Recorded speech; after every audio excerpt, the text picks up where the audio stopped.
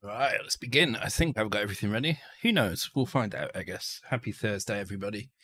Welcome to the stream. Hope everyone's doing well. Yeah, I don't think I've really got much to say tonight. Before we start. Oh, actually, yeah, I have a little bit. So, the competition on Saturday, praise be the Spiral as well. I almost forgot. Ooh, nearly incurred the wrath of the Spiral gods, then that would have been really bad. So yeah, the Pi 400 giveaway is going to be on Saturday. We're going to be giving away 2. You are going to need 3,000 shillings per ticket, and you're going to be able to buy up to 45 tickets. So you need about 45,000 shillings in order to buy all 5 tickets. Thank you very much for the host, Andy Magic Knight. Very much appreciated, as always. So the reason for this price is because I've looked at the ticket kind of award rate, and it's such that if somebody does join the stream, they do and have never been here before, they still have a chance to purchase at least 1, possibly 2 tickets.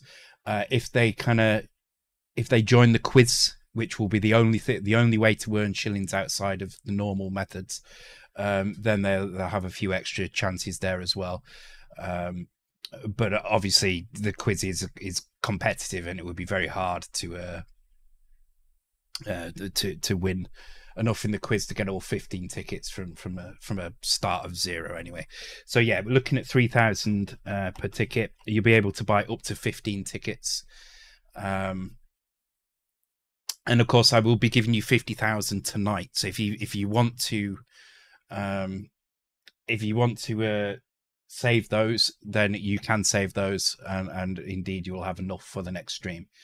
There will be no ad points on Saturday. There will be no gamble or there will be no gamble. There will be no raffle either. So the only way you'll be able to get shillings is by watching the stream, cheering, subbing, following, things like that. For most people, this isn't going to be a problem. I think most people have got well over 50,000 shillings. So it shouldn't be a problem for most people, I don't think. This really is just to ensure that the long-time viewers have the advantage over somebody who's just coming in just to have a go at winning the Pi 400. I don't want to stop people coming in and having a chance to win, because that's always a nice thing as well. If somebody does win like that, that's kind of cool. But I don't want to make it impossible. So 3,000 seems to be about the right amount. That means if somebody comes in and just kind of watches the channel and takes part a little bit, they should be able to buy 1 ticket before the midnight deadline, which is when the raffle will close and the tickets will be drawn. If they sub to the channel, they will have a chance of maybe earning a second one as well. And if they join in with the quizzes, then they'll have and they actually manage to win a few, they'll have a chance to win there.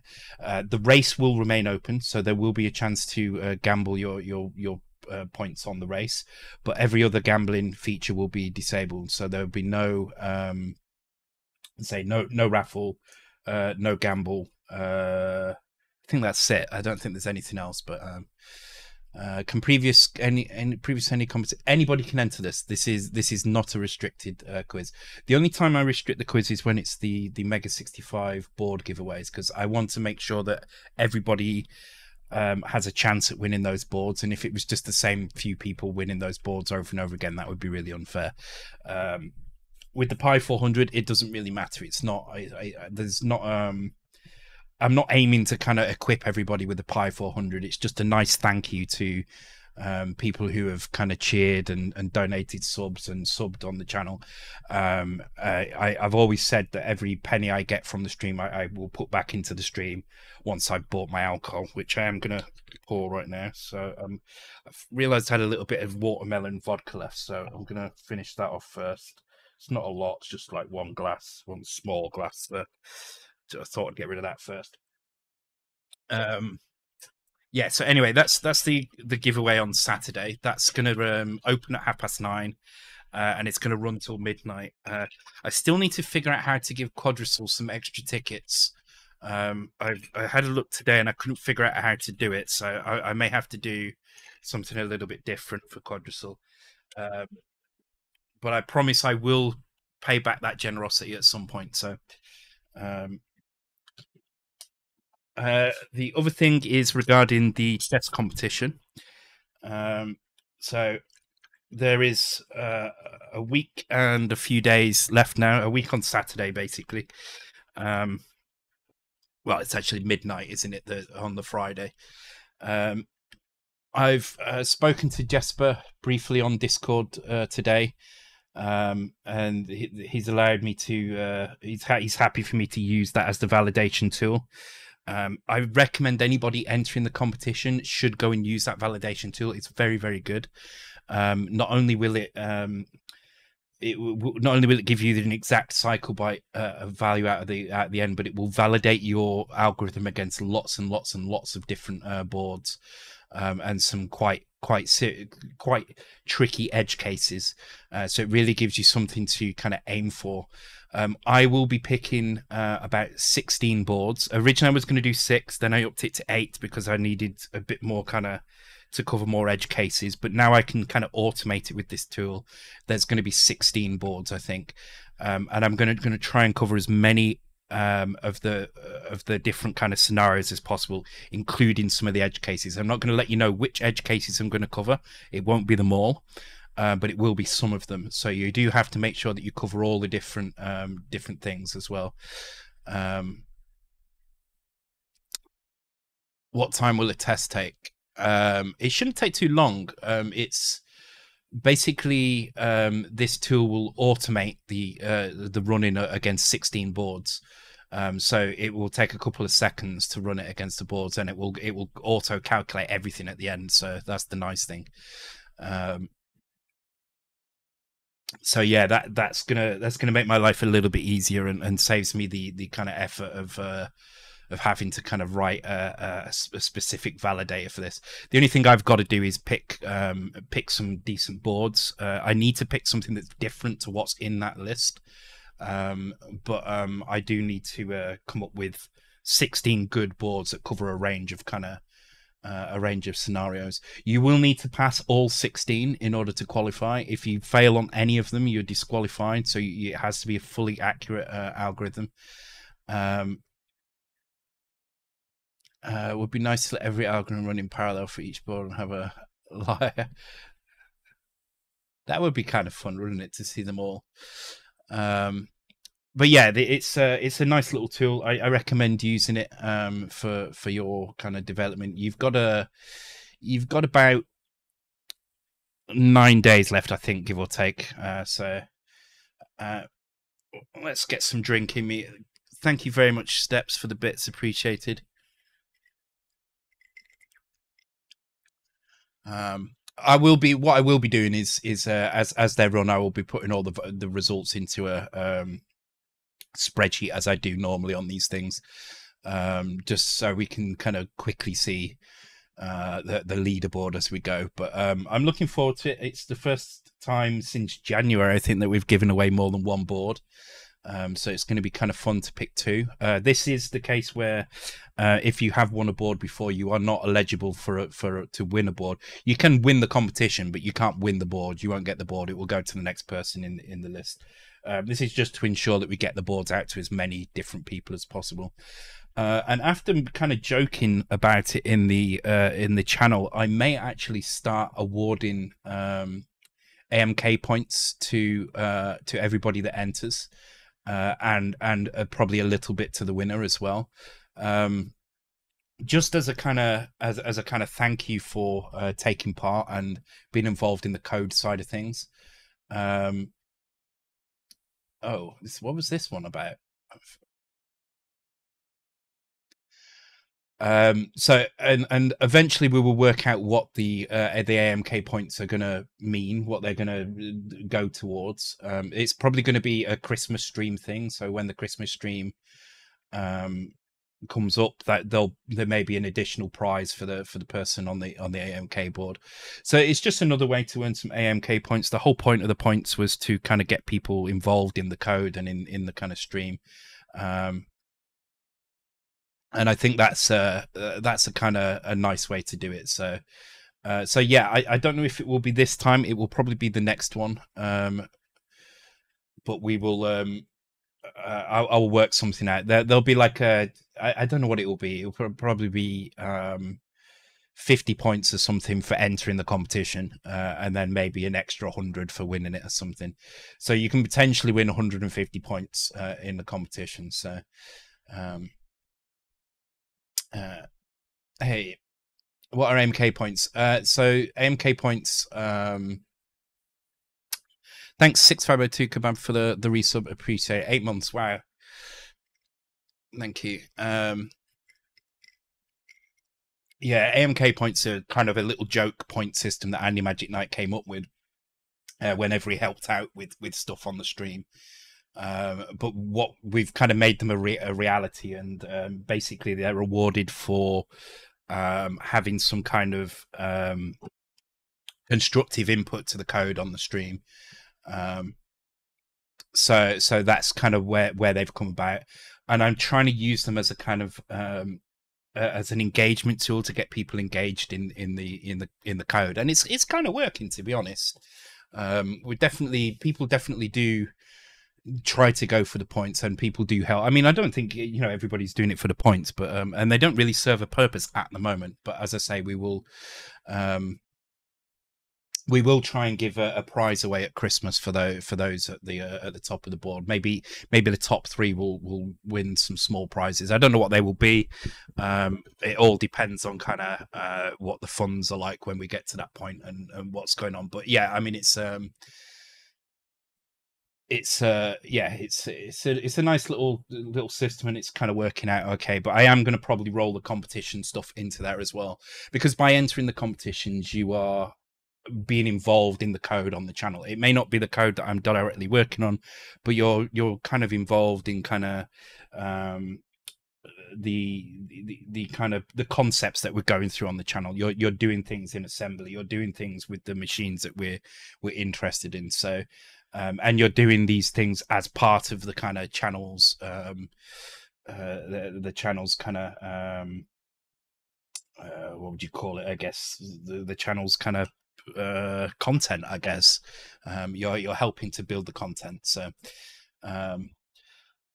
before we start, one final thing: for those who watched the kind of painful stream on Tuesday regarding the Mega 65 Mode 7 stuff, I actually couldn't sleep that night. I was so obsessed about it. I got up at maybe 4:30, 5 in the morning after not sleeping, just thinking about it. And I got up at that time, and I spent about an hour figuring it out, and I got it figured out. In the end, it was the same algorithm that I started with, but I just stripped it all. But I took all the kind of multipliers and stuff out of it, stripped it back, and then what I did instead was work out where the kind of range was on the screen, where the range was in the distance values in memory, and then just kind of basically scale shift and clamp the range to that value in it, and it kind of worked. And it just shows if you just take a step back sometimes and just relax and don't get set out, because I was getting a bit stressed out about it, and there was lots of kind of stuff coming from every direction, which is fine. I fully expect that, and I want that. Not complaining at all about that, but sometimes it makes it hard for me to kind of pick up those correct values. So so only Y angle is missing. Yes, indeed. So all we need to do now is get the horizontal positioning and the actual frame of which frame it needs to display. So yeah, it's coming along nicely. All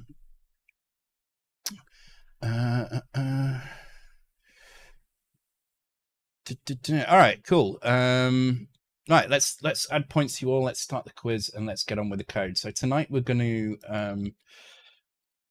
points or 50,000. There we go. Tonight we're going to look at Cecconoid. We left it with a few bugs at the end of the last stream last week. Let me start the race. There we go. And tonight we're gonna try and figure those out. We were kind of honing in on what the problem was. We'd narrowed it down to it being the door code. Specifically the code which actually draws the characters into the character set for the door at any given point. So yeah, we just need to kind of figure that out properly and work on fixing those bugs. If we can fix these bugs tonight, then that means on the next stream we can start looking at probably start looking at the Robotron screens, actually, because I mean there's only 2 of those, but the core concept behind them will apply to some other stuff as well, like the rooms with other kind of enemies that kind of home in on you. There's a few that are just Robotron screens, but the behavior of the sprites on those screens is going to be consistent through many of the screens as we move on. Okay, right, let's get some of this alcohol down me because I very much need it. Oh, and tonight we will be playing. Where's my little tissues? Oh, never mind. Tonight we're going to end the night on probably about an hour or an hour and a half or so of Resident Evil 2 as well, after finally completing Resident Evil 1 on Tuesday. And I know I got the bad ending, but I am not going to go and play through Resident Evil 1 again. It was a painful experience. It was a fun experience, but it was a painful experience. Mainly because of the terrible, terrible control system. All right, let's have a look. Where are we? So the problem we have is when we enter certain screens, particularly this, I think it is just the screens with these doors on. The way that the screens are drawn means that these doors get, well, you can kind of see it. The characters where these are drawn in the character set get overridden by the next screen's characters. So you can see, because we don't clear these, you'll see the next screen's characters kind of fill in the gap where the door is. If you just keep your eye on it very briefly as it changes, you can kind of see it. So that's one thing we need to change. The other thing is that there seems to be a bug where sometimes, if there is a door present, the screen kind of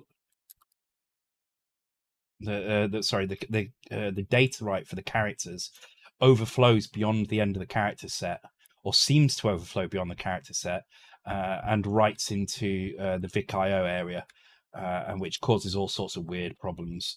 We've had ECM mode turning on seems to be the most common one, although it doesn't seem to be happening there. Maybe I did fix that towards the end. I don't think I did, though, so I'm just going to keep doing this. But also we've had like color changes on the lasers and things like that. So okay, it seems to be okay now. Okay, blow up a mine.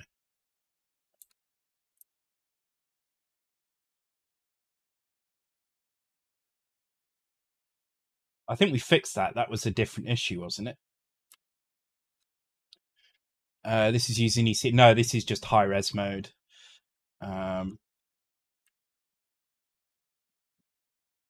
Because I need it. So this actually has quite a large character set. It has 512 characters in the character set. So there's a dynamic kind of character set builder. Oh, there's a bit of a bug there with that laser sprite over here. Let's see if it does it again. Yeah, doors are correct. That's what I said. The doors get written over as we move down. So let me show this in the debugger so I can explain exactly what's going on. It's probably a bit easier to see in the debugger. ECM actually would have been quite handy because it would have allowed us to have.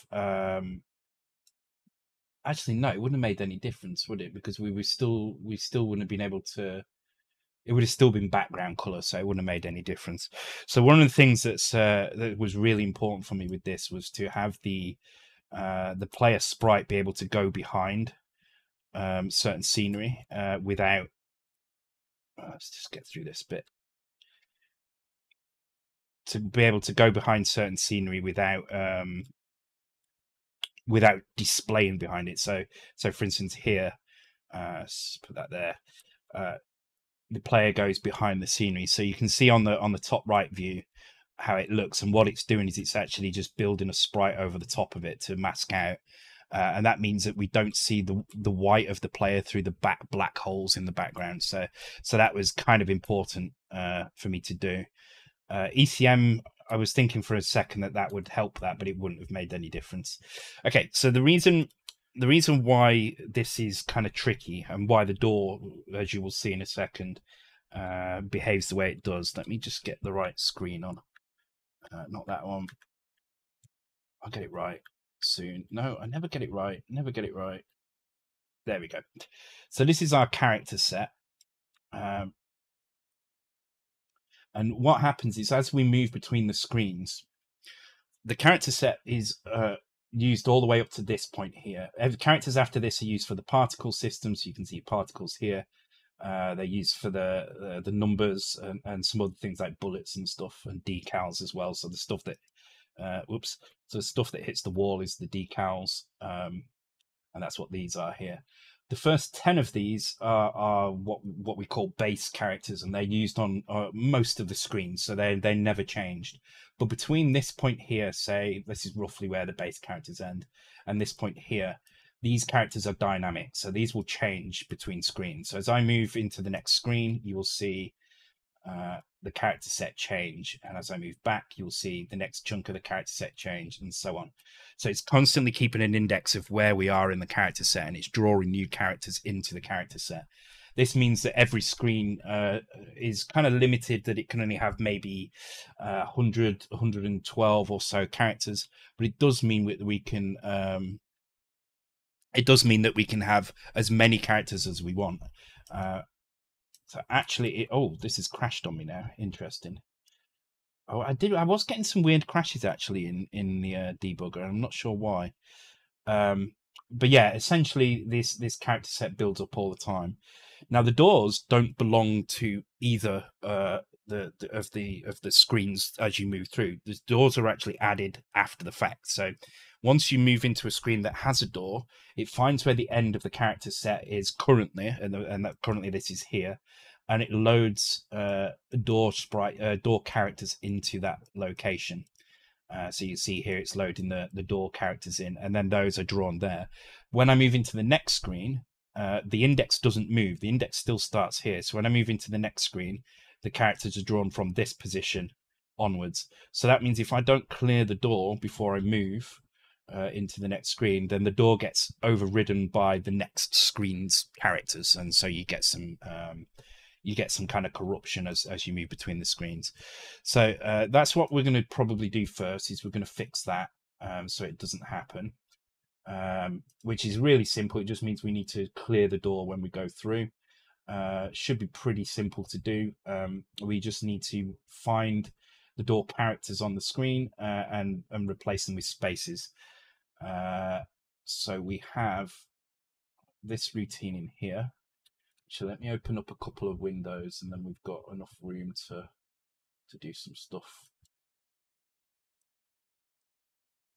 So yeah, looking forward to Saturday actually with the Mega 65 stuff, because we'll be able to hopefully actually have something which feels like a proper 3D sprite. Almost, I think. Anyway, assuming I can get the arctangent stuff done there, they should be pretty easy actually. The arctangent, we've now found the algorithm for it. So, okay, so this is where the door is drawn, and you can see this is how it works out where to draw the door. So we kind of need a simplified version of this, which just clears the door. So I'm going to create a function called clear door. I'm going to copy the entire draw door function, and we're just going to go through it, stripping out the bits that we don't need. Because this includes animations and all sorts in here. So we're going to get rid of most of it and just strip it down to what we do need it to be, rather than work it out from scratch again. Okay, so the draw door takes, well, let's work out what the draw door is actually being called from so we can see. Hopefully that's big enough for you guys. There you go. Anyone selling Mega 65s? No, but the competition that I hold every month, I do give away the hang on. I do give away the Nexus A7,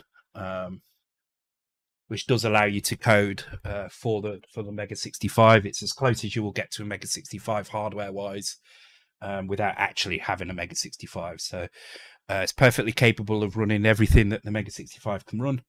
It's I'd say 99.9999% hardware accurate. There's a few minor differences, um, but everything will run. But there's only when I say 99.99%, I mean 99.99% of code will run the same on it. There's a few minor differences that I've kind of logged and will maybe get fixed at some point, but almost nothing that will.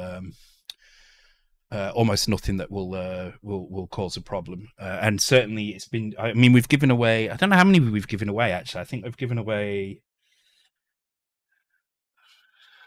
I mean, what are we on? We're on July. This is July's competition, so we've given away at least one a month.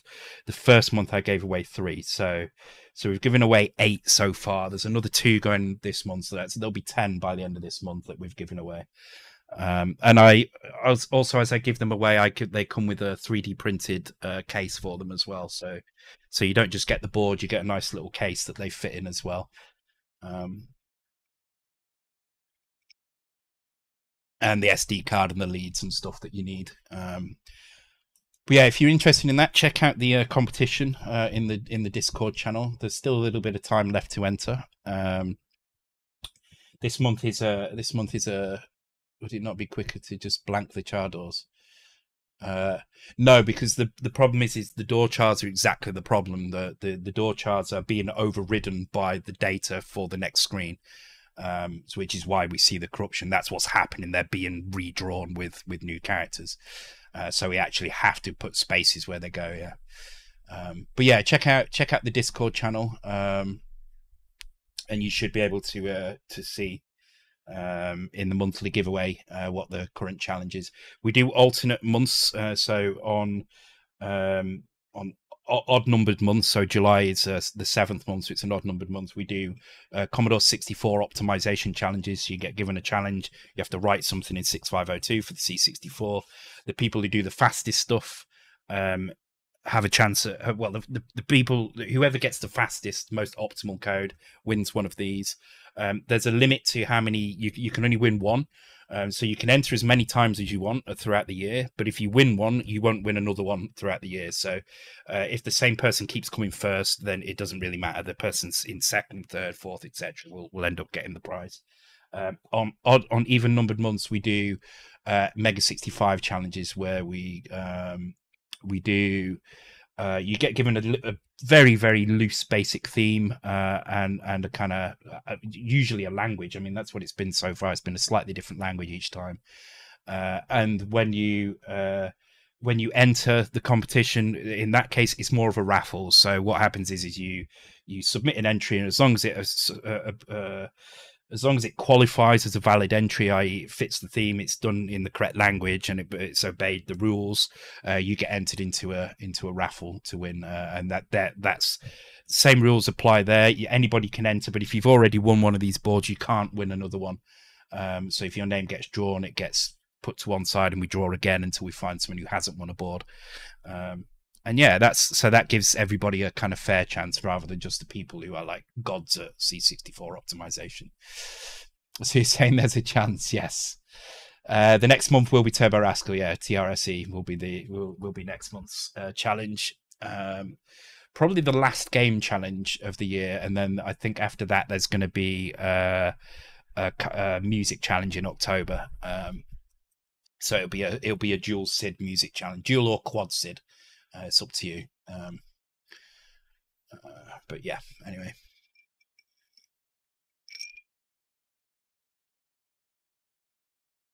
So yeah, because I wanted to make sure musicians had a chance to win as well, because the Mega 65 is a great tool for musicians as well. So it's only fair really to include them in it as well. Okay, so this is where we're drawing the door. This is looping through all the available doors. Okay, so this is the first thing we need to do, actually. So we actually need to loop through the available doors. The reason we need to do this is because there could potentially be more than one door, right? So I'm actually gonna copy this as well, and I'm gonna put this in the front of our clear door. So this is what we're gonna actually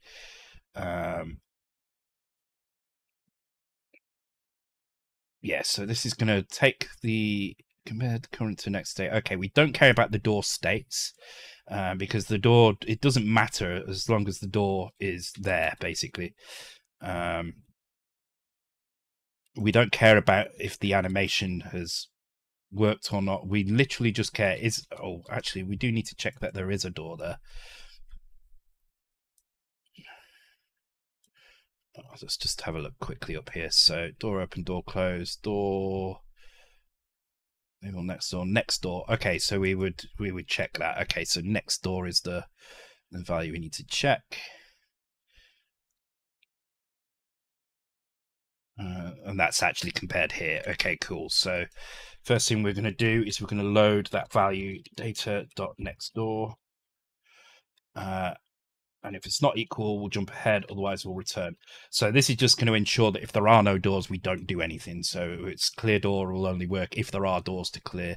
Then all of this is basically unneeded. And this is basically going to be our clear door. So I'm going to get rid of that. I'm going to get rid of this. I'm going to push all of this all the way down to the bottom. I'm going to change this to... well, I'll call it door loop, I guess. Okay.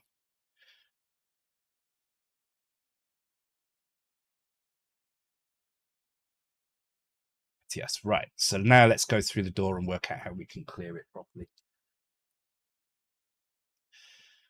So get the screen look up for the door. Yes, we obviously have to do that. We need to know where on the screen this door is. We don't care about the door state at all, so we can kind of skip this animation stuff. So door is not open animated, so exit. Okay, we don't care about any of that. All we need to check is the door vertical or not, and then change the code based on that. So we've got data is vertical, if not go to horizontal. So it's a horizontal. Mid animation we don't need, opening, closing don't need. All right, so we don't need any of these animation pieces, so we can get rid of those. Okay, that strips this right down. Okay, so we've got RTSs here. We not going to need those. We're going to need to jump to skip at this point. I know this is the labels right in front of it, but I'm just going to put it in for now, just in case I do need to add anything else, like so. Right. So let's look at verticals. This is the one that we've got on the screen on this level. We'll add a horizontal one into test as well, but for now we'll just use that one. Okay, so we check, are we in vertical? Yes, we come to here. Okay, this is then... Okay, so we're bashing the X register here, so we do need to actually store this X register as well. So I'm going to store this right here. I'm going to call it restx. And I'm going to bring it all the way down to here and do this. Again, so I use beef so that I can see that it's my kind of my kind of brain marker to let me know that this is self-mod code.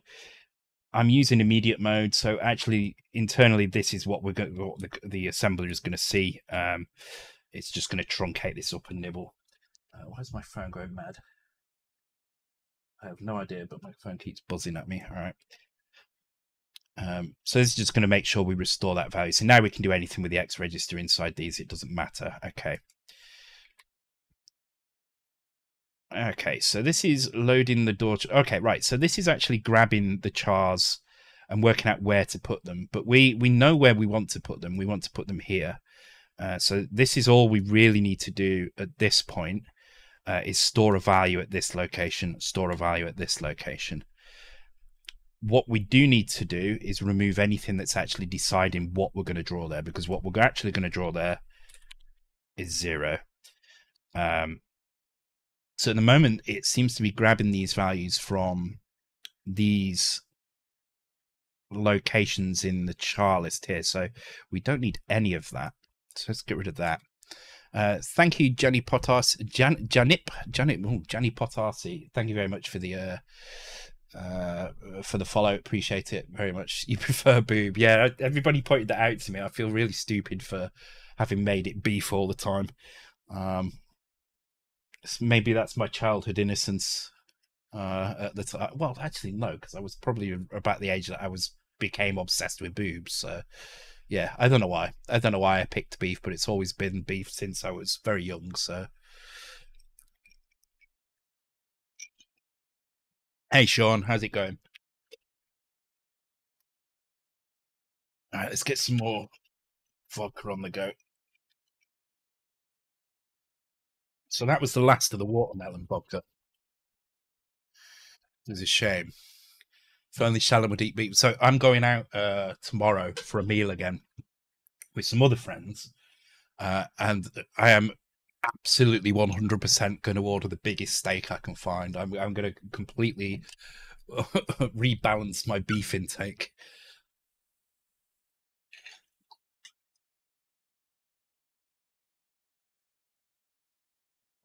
Uh, Real friends. Sous vide. Is that still the one I gave you, Sean? It's freaking great, that machine. I did enjoy that. I just didn't have enough room in my kitchen for it, so it's really nice. Stick a sprig of rosemary, a bit of garlic, and some butter in a bag. Throw a steak in it, shove it in the thing, just forget about it for an hour. When you come back, you've got the most delicious steak ever. You just have to sear it a little bit, but very good. The great thing with sous vide though is you can do it all in the bag, and because it's vacuum sealed, you can just as long as you kind of dunk it into ice straight away when it's done, you can put it in the fridge for like up to about 5 days or so, or you can just throw them in the freezer as well, and just take them out and just sear them when you want them. But yeah, yeah, I prefer a gas hob as well. I don't like electric ones. Um, anyway, you can also use sous vide to carboxylize weed as well for making brownies. So I've heard. Okay, so we're going to load 0 into this, and that's what we need to store on the screen. Now we do need to actually move across the screen to the next one. So the increase Y is there to the next character, so that's correct. But we don't need any of this. So this is grabbing the next character on the list and trying to restore the X as well. So actually we don't need any of that because the value is 0 here. We can keep the same 0, so that's fine. Okay, this we need because this advances to the next row of the screen. And this works out the size of the door. Oh, actually, we do need a little bit of that because we need to know the length of the door. Oh no, we have that here actually. Oh, that might be enough with just. Hang on, let's have a look at this. Let's have a look at this. I think it's enough to not do the increase X here, but to actually compare X value that we have. Oh no, it is being used here. 0. Okay, it's set to 0 here, so I do need that. All right. Okay, keep that there then.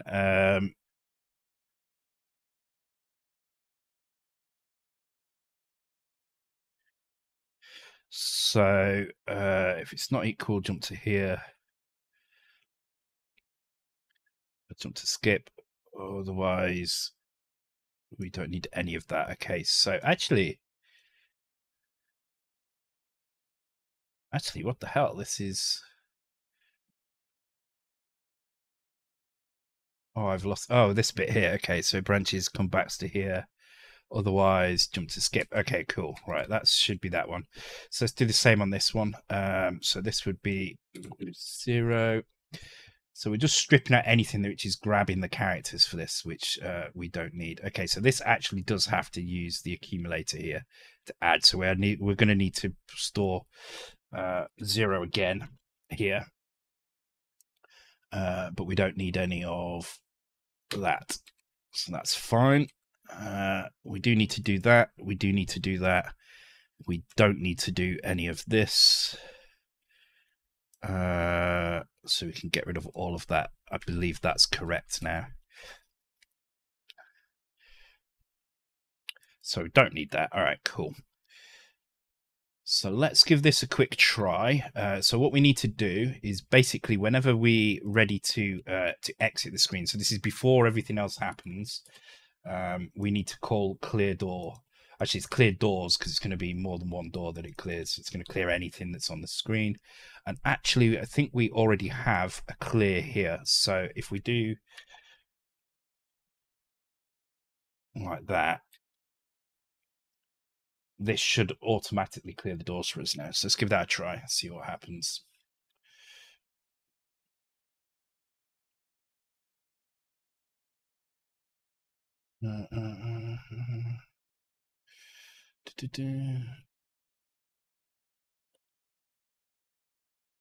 Is weed legal in London? No, not really. No.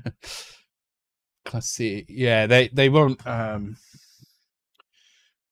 really kind of do much if you've just got a small amount.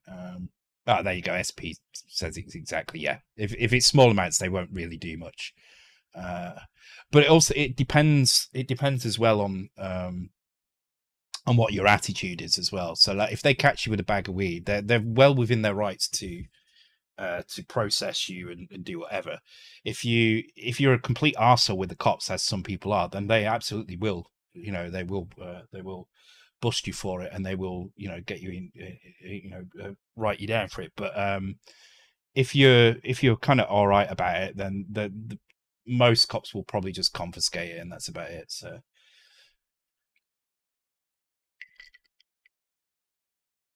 But yeah, don't do drugs. He says while swigging some lemonade. Well, it's lemonade. Yeah, Irish vodka. Thanks for the resub, Sean. Appreciate it. All right, let's check this out. Let's see. So hopefully this has not broken things, but we shall see. Okay, so there's our door, and if we move screens, it should blank out. Yeah, which it does. That's perfect. Cool, which is what we want. So what I will do is I will quickly just add a horizontal door into this screen, just so we can test that actually disappears as well. So to do that, I need to grab. Oh, I forgot what screen number it was. I think it's screen number 11. I'll check anyway, but I think it's 11. So maps, screens, screen 11. Here we go. So I think we just add another door in here. If we say this is, I don't know, 20 across, 5 down or something, and make it vertical instead. Hopefully that displays correctly. And then we'll see if that, because that in itself might be enough to fix the issue, but I don't think it will be. So how am I dealing with the heat the last few days? I'm not at all. I've got an aircon constantly on in the corner of my room. I've got 2 evaporative coolers. I've got one over there, one in front of me here. It's just unbearable. Really, really don't like it. Oh, you're in London as well, SP. Awesome. Whereabouts in London are you? I mean, don't give me your address or anything, but you know.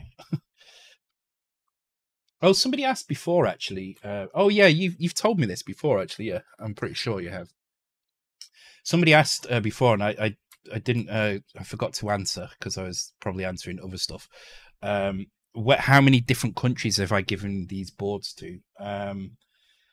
So I have given to. Let me think. I've given to Canada, to America, to the UK, to Germany, to Norway, to Norway, in fact. Where else? Poland as well was another one, I think. I think that's it, actually. Yeah, Doncaster, the Kingdom of Doncaster. I think that's it. It's been kind of quite even, actually. It's surprising how widespread the viewer base is, really.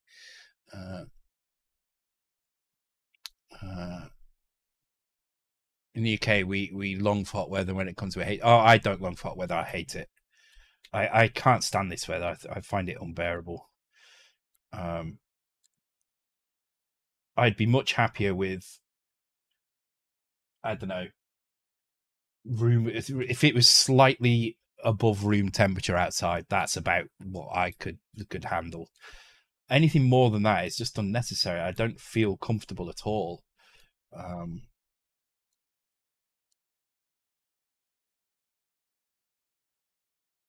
Okay, this doesn't seem to be breaking now, so and that both doors seem to be disappearing correctly, so that's good. That means that code was working, which is good. I'm not seeing an issue with the door, so I'm going to go and blow some of these mines up and see if that does have an effect. Although I'm not sure it does anymore, because I think we fixed the issues around that, which was down to the order that the sprites were being cleared. And there we go. We've got a jam. Let's take a look at what it's doing. Okay. So our stat pointer is FC. So this is what we saw last time. We were seeing stat pointer kind of in the correct. Oh, what am I doing? Let me save. We saw stat pointer kind of in the correct place, but so this is kind of pointing 325A. And if I go and have a look there, what do we get? We get the player is dying RTS. Okay, so well, let's go a little bit before that. Let's go here.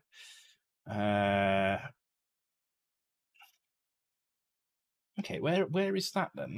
That I think that's. Oh, we do have a stack push here, and then an RTS, which.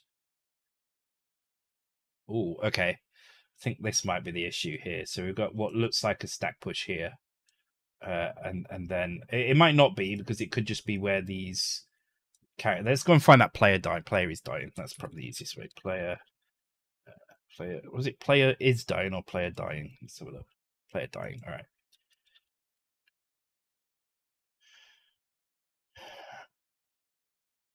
Okay, no, there wasn't a push here. I thought there was a push, but there's not. Looking at this, it looks like it's perfectly normal. So we've got a multiplexer frame being stored. Yeah, so this is where it looked like the push was, but it's not. It's something different. All right, so that's good.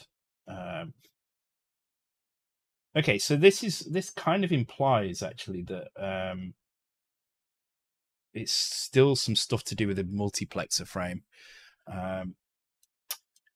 So yeah, stat point is pointing at FC. So 101 FC.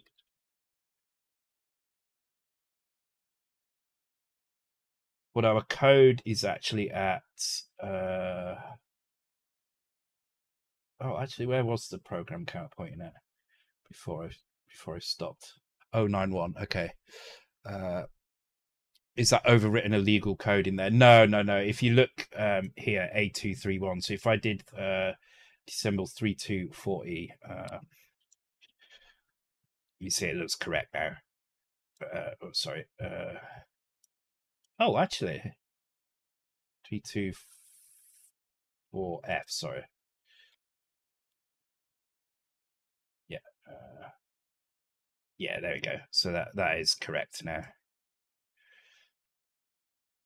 Load the value from here and it with this value branch. Oh, actually, no. This does look different slightly. Oh, no. Hang on. No, it's 48 and with one branch equal. Yeah, no. So it is correct. There's no overwritten code there. It's fine.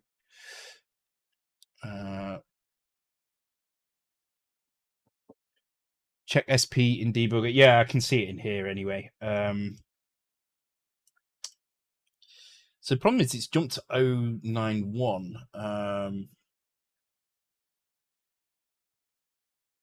But that implies that it's come from here.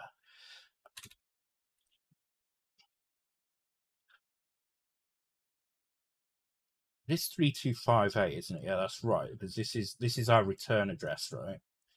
But actually, if it should be.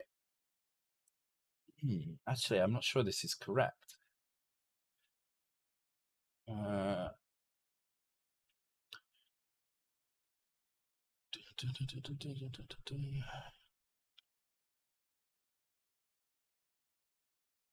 Interesting.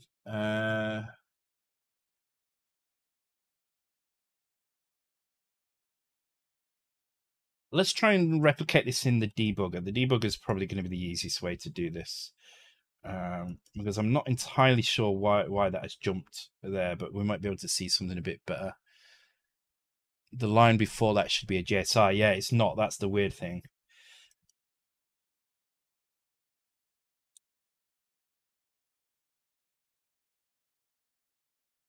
There's an RTS there, though. That's the thing. I'm thinking maybe that the RTSs return to somewhere weird, like the stack has been bashed for some reason.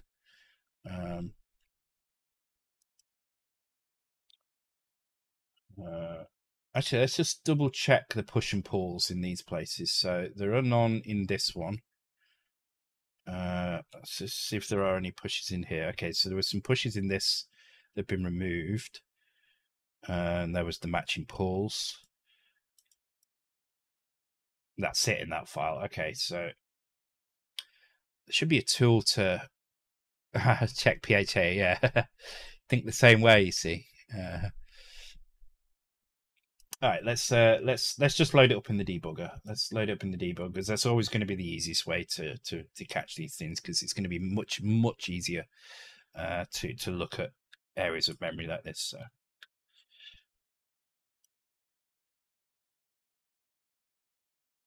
On the plus side, I think the ECM stuff I was having problems with before, I don't think it's happening anymore. At least I hope it's not.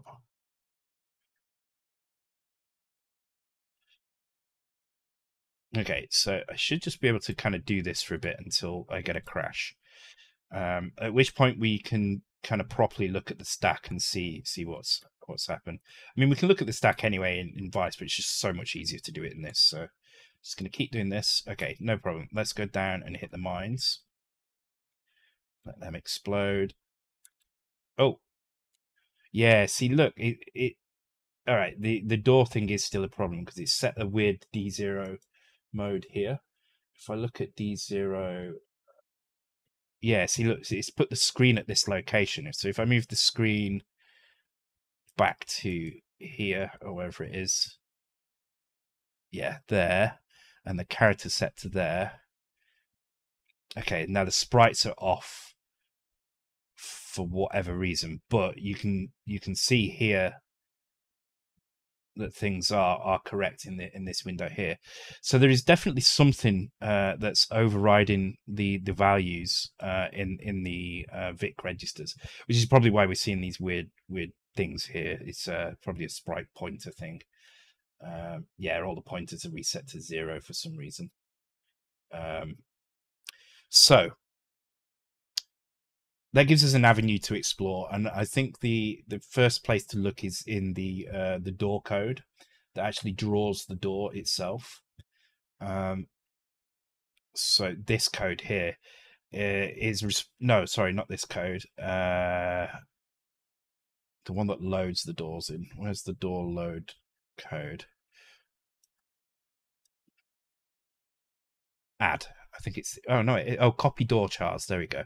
I think it's this one here. So I think if I get rid of that and just make it immediately exit, I think we will get around that thing. So let's just run it and see what happens.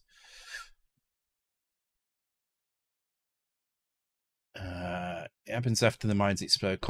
Yeah, it is definitely to do with that, but it seems to be related to the door as well, because it seems to be something to do with the mines exploding and the fact that there's a door on that screen. At least that's what I think anyway. So I'm hoping we can rule that out actually. But yes, if I let the mines explode and then move up, so you can see how the doors are being rendered completely incorrectly now. But that's because we're not loading the characters in, so it's just using whatever characters it has at that location, which in this case is these. But you can see how now with the doors kind of not being kind of copied from memory, we don't see the crash again. So let's see if we can let's turn it back on. Let's see if we can replicate the crash like with a decent amount of kind of accuracy. Can the debugger keep track if actual code is overridden? So you can monitor particular areas of code to see if a particular memory address is overridden. You wouldn't be able to check a whole piece of, well, you could. You'd have to set monitors up for every memory address, but it's not that practical to do it that way. So right, so they explode. Okay, I think you have to do it a few times before. Let's just try again. Okay, it's not doing it now. Typical. Right, so we need to get some kind of, we need a test that's going to work. So we can verify if we fixed it, because at the moment it's a bit random. So let's just get some alcohol and some smoke in me.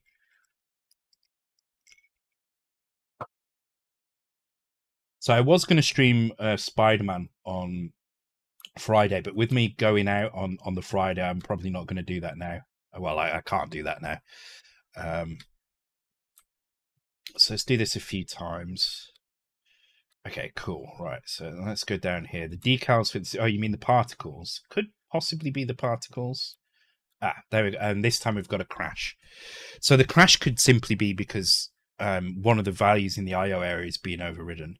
But you can see we've got a crash. Okay, so what I did there was I went up and down the screen like 3 or 4 times, and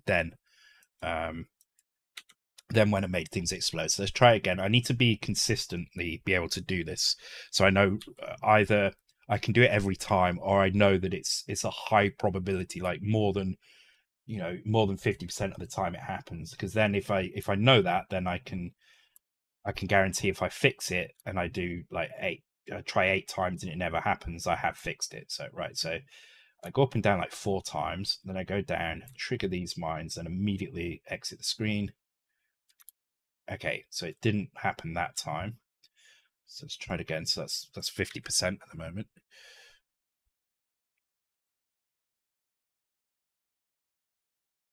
There we go. We have to do New York again at some point, Sean, because you're old enough to drink now.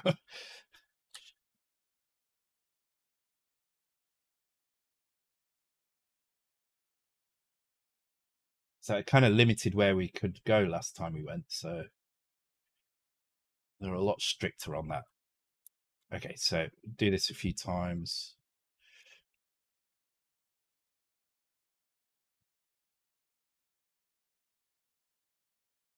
Yeah, it was very cool, but I would have liked to have done a bit. Oh, god damn it, this is going to be inconsistent, isn't it? It's so annoying. All right, so now it's like the third of the time. I hope to buy you a pint sometime next year. Yeah, I do want to arrange something actually for everybody that comes into the channel and stuff, and can make it some kind of meetup somewhere. Just nothing kind of major, but be faster. The particles are almost going. You think it's a particle thing? Okay, well we shall see. Nothing major, just just somewhere where we can all meet up, have a few drinks and stuff, and have a chat outside of Twitch channels and stuff. Yeah, and I'll bring Sean. So for those who don't know, Retro Lemons is Sean, my son. In case you wonder why I just have a weird bond with just one person in chat. Oh, yeah, there we go. ECM mode. Right. So this is what happens when it goes into ECM mode, which is just caused by D011 being edited, I think. Okay, so let's do it again. So Andy seems to be pointing it to being the particles. Nothing major, just a casino with free drinks. Yeah. 2-way voice chat, yeah. See what I used to look like before going bald, yeah. Yeah.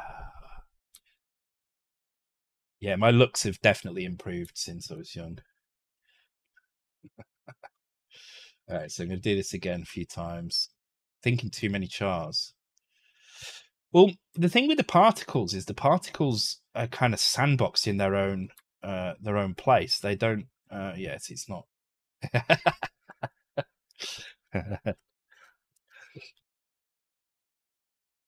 The particles are sandboxed in their own kind of location in the character set, so it shouldn't have any effect on anything.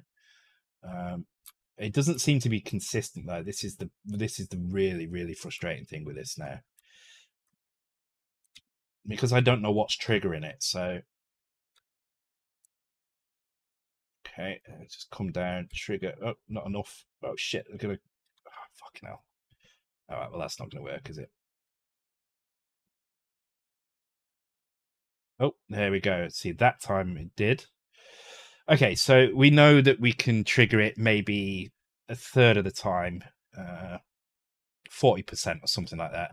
So what I'm going to do now is I'm just going to turn off this copy door charge, and we're going to try it again now with the doors not actually being rendered at all. The particle queue, possibly, yeah. Can you script it, play some input multiple times? I could, but to be honest, the amount of time it would take me to set that up, I can just as well kind of test it myself anyway. Although, yes, if I use something like some kind of task tool, I could probably do this consistently every time. Okay, so no issue that time. Disable particles. That will be my next thing. So if this doesn't work, that will be my next thing, to disable the particles.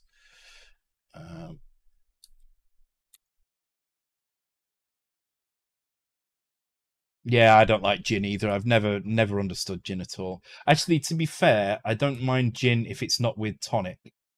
Oh, I didn't do my off-screen kind of back and forth. I don't like tonic at all. That's one of my big problems with gin, is it's always served with tonic. Like gin and lemonade, I can probably just about drink, but I'd rather have vodka. I mean, gin's made from kind of what's essentially vodka anyway, so gin is just vodka with herbs in it. That's all it is, really. And I'm sure gin fanatics are going crazy now. It's not quite the same, but it's close enough. Okay, it seems like we're not having any issues with it this way. So I do think it's to do with this routine, but I will test it a few more times first. Scotch and/or Jameson. I do not like whiskey either. Even though my last name is Jameson, I should really enjoy whiskey, but I don't, unfortunately.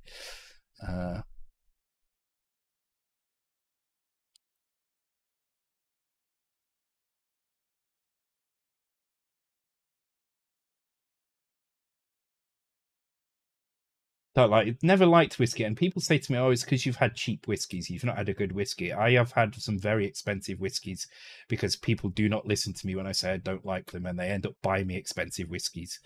We go to a bar, so it goes, "Oh, you'll like a whiskey, just to make sure you have a good one." And then they will spend a fortune on a glass of whiskey for me, and I can't stand it. It's just a waste of money. You're just throwing money away. I do not like it. Stop trying to make me like it. It's not going to happen. Uh, I call the clear doors in the clear subroutine. This is just called once. So this is called once, and it clears all the doors. So the clear doors routine clears all of them. This is called by the map loading routine, the screen loading routine. So when the new map is ready to be loaded in, when it's basically the cleanup for the current screen, goes through and calls the clear. So.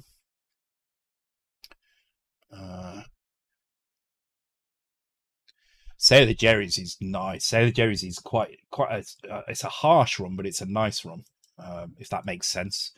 It's not like most spice rums, which are kind of a bit kind of sweet and easy to drink. Sailor Jerry's is quite a tricky one to drink. It's kind of quite a harsh flavor. So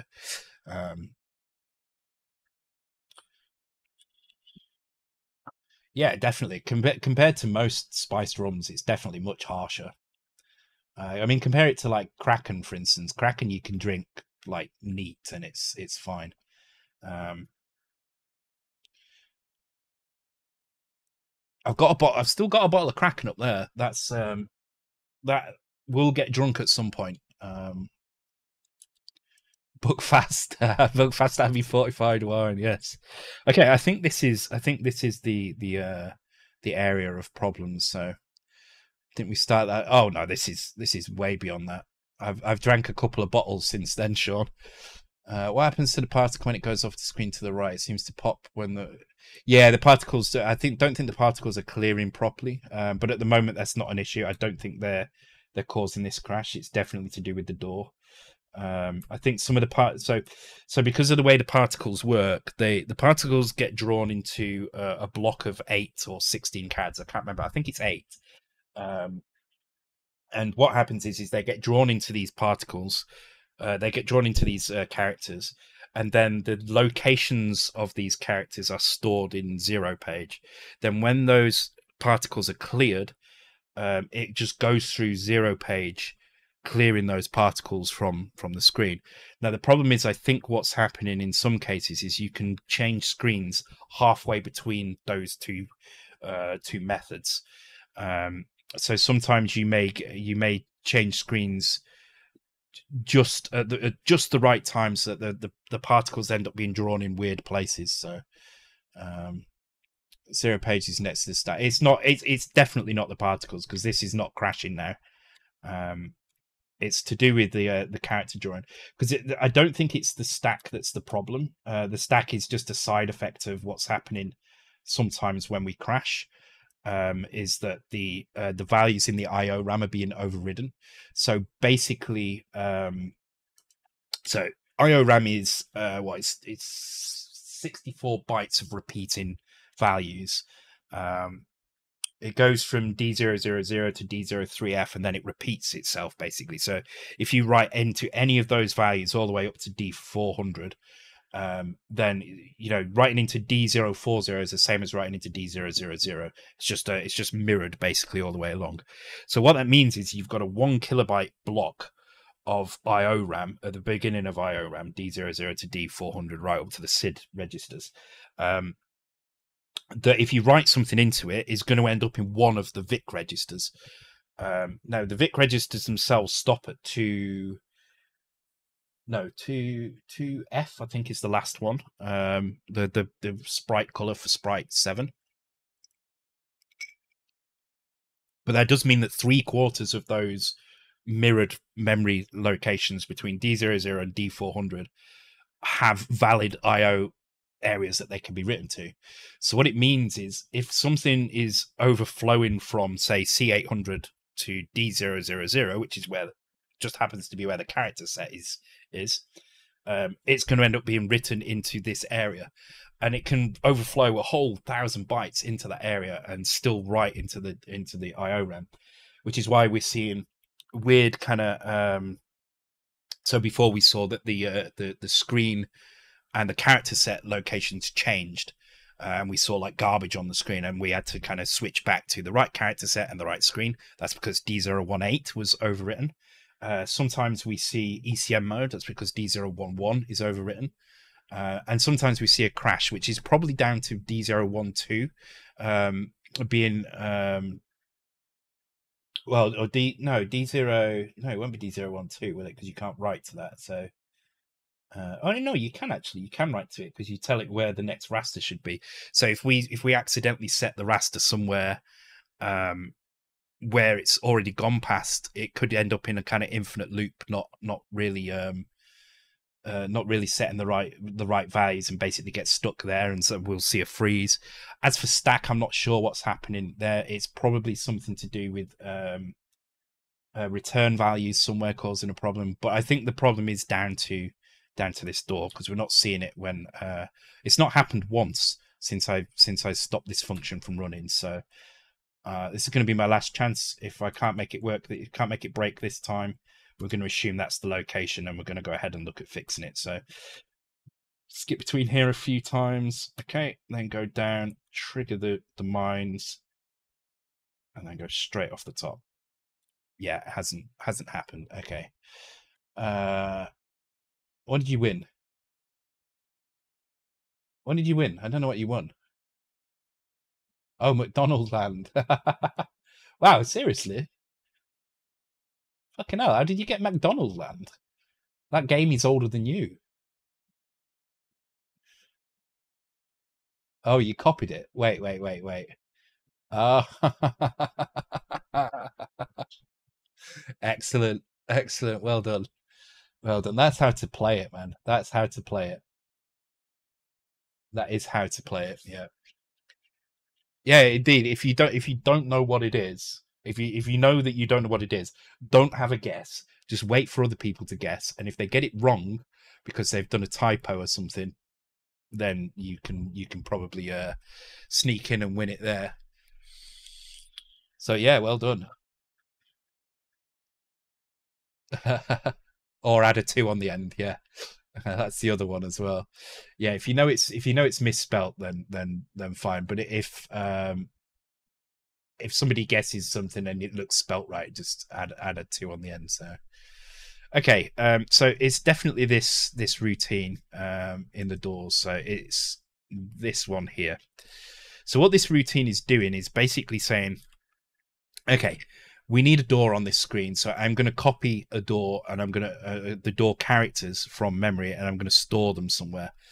So we just need to have a look at where that's being stored. And it seems to only be being stored here, right? So this is where the target is. So I reckon if we have a bug, we can go and have a look at this value in memory and see what it's at. So this is at actually it doesn't have, why does it have a freaking label? It should have a label. Well, it has a label, but it doesn't have a location. All right, let's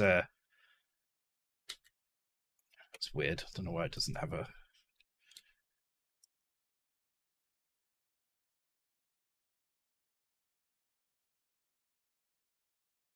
Okay, now it's not finding anything because I've typed something weird. No.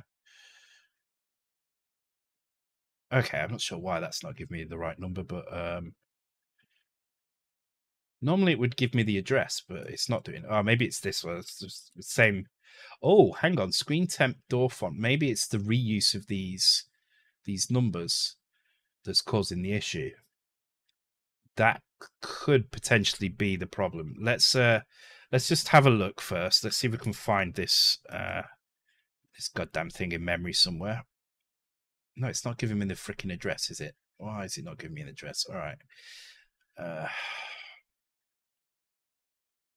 Okay, that's fine. We'll go and find it in the zero page and try and work it out. Where's my zero page? Here it is. So the value that it's trying to use is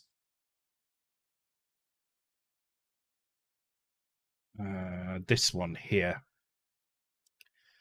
I have no idea where that is. All right, let me just put a.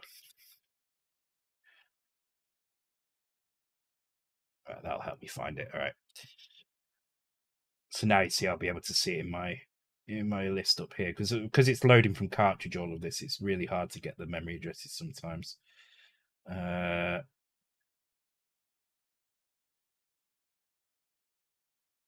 What's it going to be? Is it going to be right at the beginning? I think it is, isn't it? God, where is it? Ah, here we go. Zero page was Dorvet. So C5 basically is where we're looking. All right. In that case, let's get back to here. Let's see if we can make it crash again. So what we're trying to do now is basically run this with the actual door routine in, and then once it crashes, we're going to have a look at the memory location C5 and see if we can see what value is in there. Maybe you should check the code for multiple labels for the same memory location. So I think I do think it's all right, this one. I think I did this deliberately, but it could be that some of the code that we're using may actually be using it where it wasn't before. I can't remember what screen temp vec is used for though. But let's just see what it's doing first. It could just be that it's using the wrong value in there. Although I don't know why screen temp vec would cause it to write into that area either. I feel like it's not that at all. But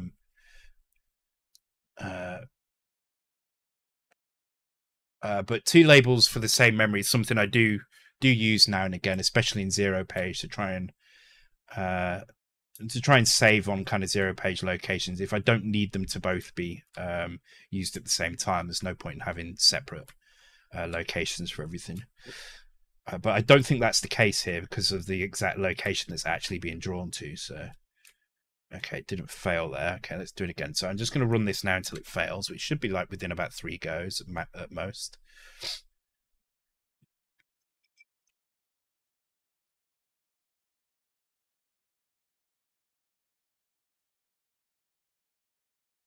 It's going to be good to start moving on to actual screen code. We're very close to it.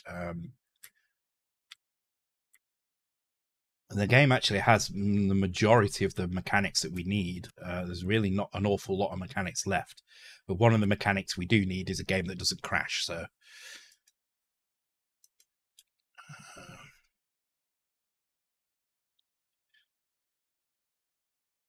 yeah, definitely we do get that issue. I'm not saying I'm not saying it's not the issue. I'm not completely ruling it out. I'm just saying it's not unusual for me to use two memory locations for the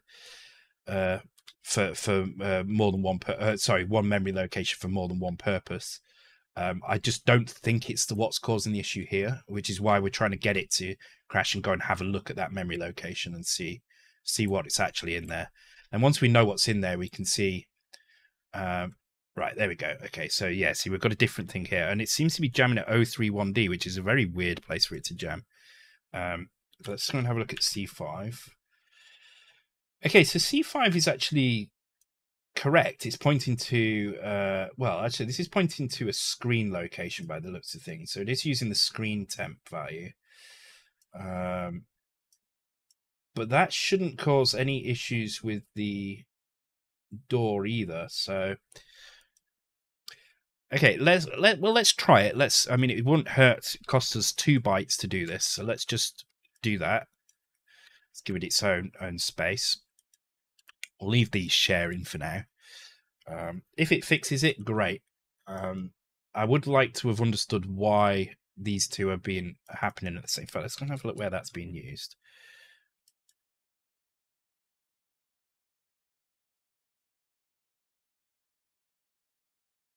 Okay, so the screen temp is being used by the door animation itself. So that is after the copy. So this is why it doesn't really matter, because this happens before the animation. So it shouldn't matter at all, this. But all right, let's try it. I don't think it's going to matter. I think we're still going to get a crash here. Something in an interrupt using the temp. Possibly. There doesn't seem to be anything else. I mean, these are not in the interrupts. I tend to try and keep my interrupts kind of quite slim and not really do anything in them. This is one of the reasons why. Is it only causing an issue when you switch screens while the mines are in the middle of it? Yes, that's the weird thing about it. That is the weird thing about it, which makes me kind of suspect it's nothing to do with what we're testing now. But let's rule things out as we go along. So.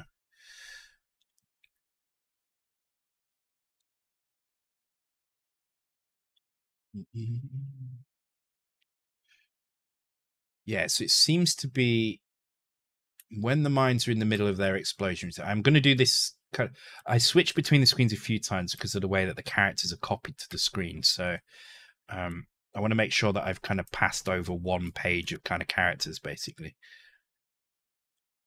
Okay, it does seem to be related to the actual explosion itself rather than the particles. But let's try again. Let's try a couple of times.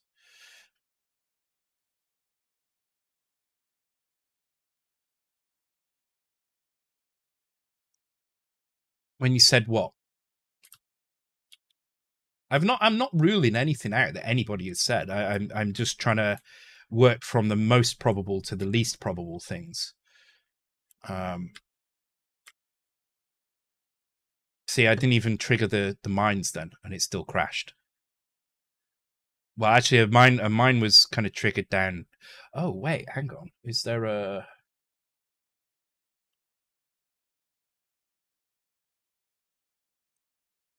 And about.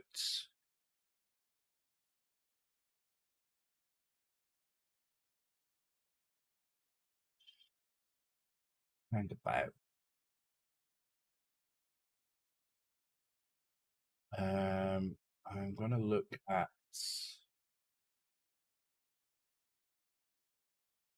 What's it gonna be?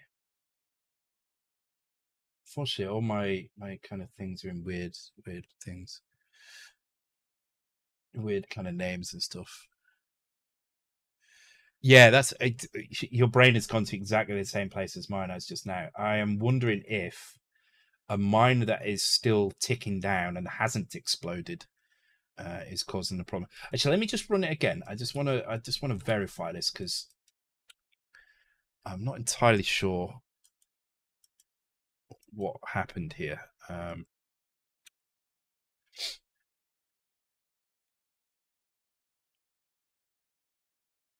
I just wonder if the mines that they're like the destroyables are not resetting because they do have internal timers as well. I mean, obviously, if you trigger one, so if I just kind of come down here and then immediately, okay, no, all right, let's try. I'm going to try it without the kind of the flicker between the two screens now. See if I can get it to crash. But bear in mind as well, I have changed that that memory location in zero page now to use its own value. So if we don't get the IO RAM, it could be that it's two issues. It could be that there is an issue with the IO RAM, which is caused by the reuse of kind of zero page variables, because this doesn't seem to be crashing now. Let's try the page flicking stuff. But it could also be that the timers on the mines themselves cause an issue.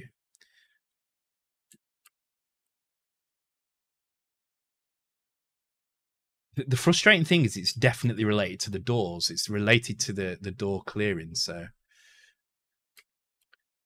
that's not so simple because the maps are built from character files, from charpad files. So actually doing that is, it sounds like an easy thing to do, but it's not that easy to do. I can actually, maybe I could go into the, well, actually I'd have to also do the, actually, yeah, I can do it. If I go into, oh, I don't have fucking charpad. All right, I'm just going to carry on like this for now. But yeah, I might load charpad up in a minute and try and add one in. It's such a small thing. This it should be fairly easy to find. But of course, it's been a pain in the ass. So I'm going to do my normal kind of switch as well. So I'm going to do this, and then I'm going to go down, trigger these like that. Don't seem to be getting this crash though anymore because of the zero page change.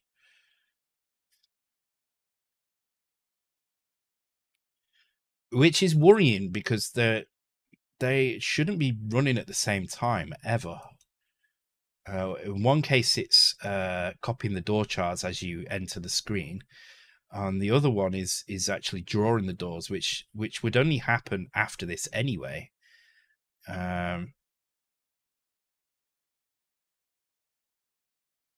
Yeah, I mean you can see here that's how it's set up. When you add a door, if you need to copy the door charts, it gets added in here, and then it draws the first state of the door. The ads are all done in the init in here, which is called before any of the update functions, which are what call the door updates. And the door updates are the ones that use the screen vec to do animations. So there shouldn't be any reason why those two overlap at all. But it does seem to have stopped the IO crash for some reason. Take care, Anonym. Thanks for joining.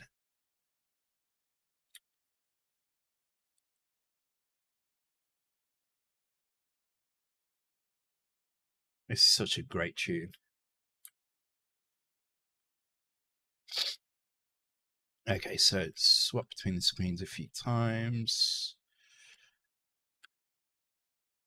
Okay, then dive down here, trigger as many of these as I can. Okay, it feels like those have been resolved.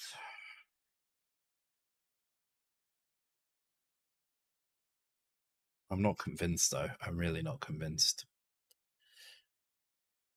And we still get a weird I/O crash, a weird stack crash.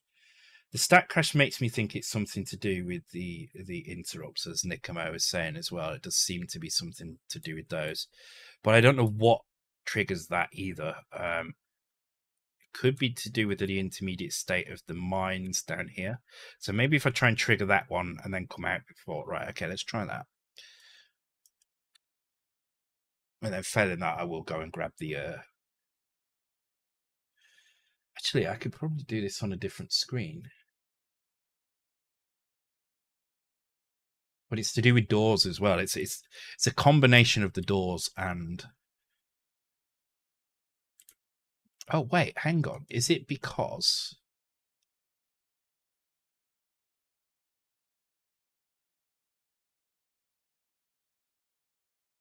So this is where we copy the door font vec. Okay, which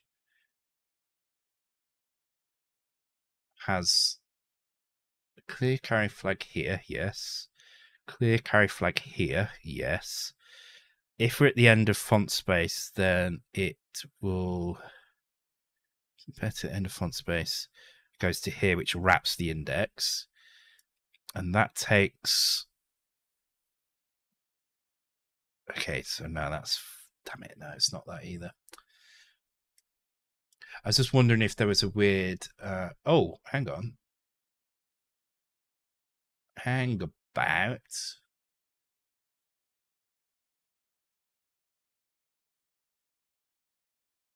Well, there's a clear carry flag missing there for a start. And that definitely could have caused issues, because what that would have done was meant that this was never met. No, sorry, not that one. The oh no, it wouldn't have actually, because it is using a different value. It's using font index. Okay, but it would have pointed to a weird place in the font. It would have been off slightly. But it's not that was causing the issue though. Damn it! All right, but that clear carry flag should be in there though.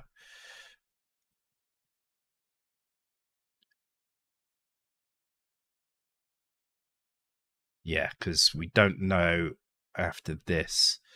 I mean, it's very unlikely that the font index is wrapped at this point, because we compare it to the end of font space and wrap it ourselves. It doesn't overflow, and it only advances by one. So it's very unlikely that this would be. It's almost certain that it would be clear at this point, but I'm going to put that in anyway. So.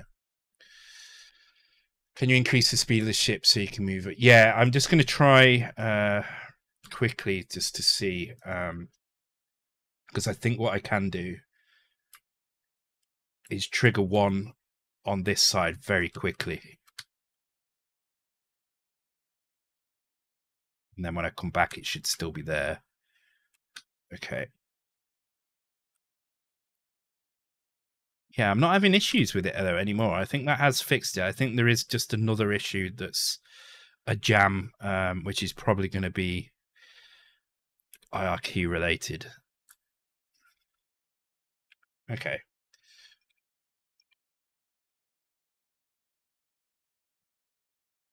Okay, cool. Hey. Oh, you're saying goodbye, in there. Okay, well, in case you were saying hello, hello. But if you weren't, goodbye to anonym.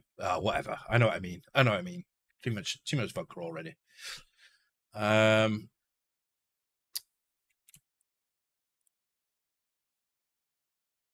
See, there we go. CPU jam. Main jam at 0117. All right, let's have a look again. So again, our stat pointer is at 01FD. So our stat pointer is at quite a high location again. Oh, this is interesting. This has actually written. Oh no, wait, what was that actually? Oh yeah. 30BF. Let's do 30B0.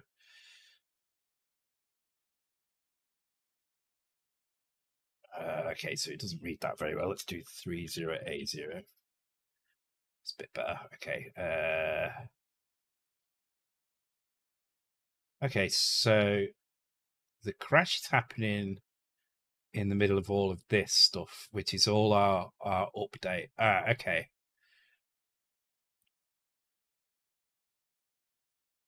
Wait, where is map end then?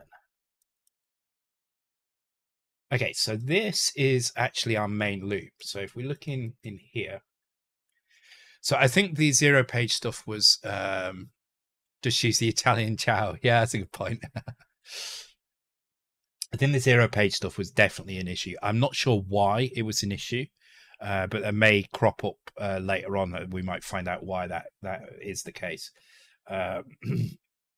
But it seems to have resolved it by doing that. But now the issue appears to be in our main loop, right? So this is our main loop, and you can see a list of all the things that happens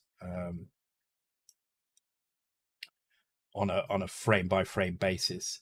And one of the things that happens is basically all of this, right? And you will see here we've got this map tables update,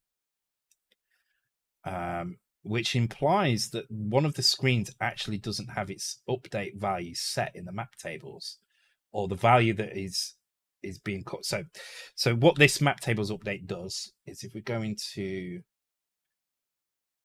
yeah, this would make sense actually. This is being called before it's initialized. Okay, well that should be easy to fix. So what's happening is in the loader code, we have this update function, and the update function has a value which we write to, basically. And what happens is when a screen loads, it takes the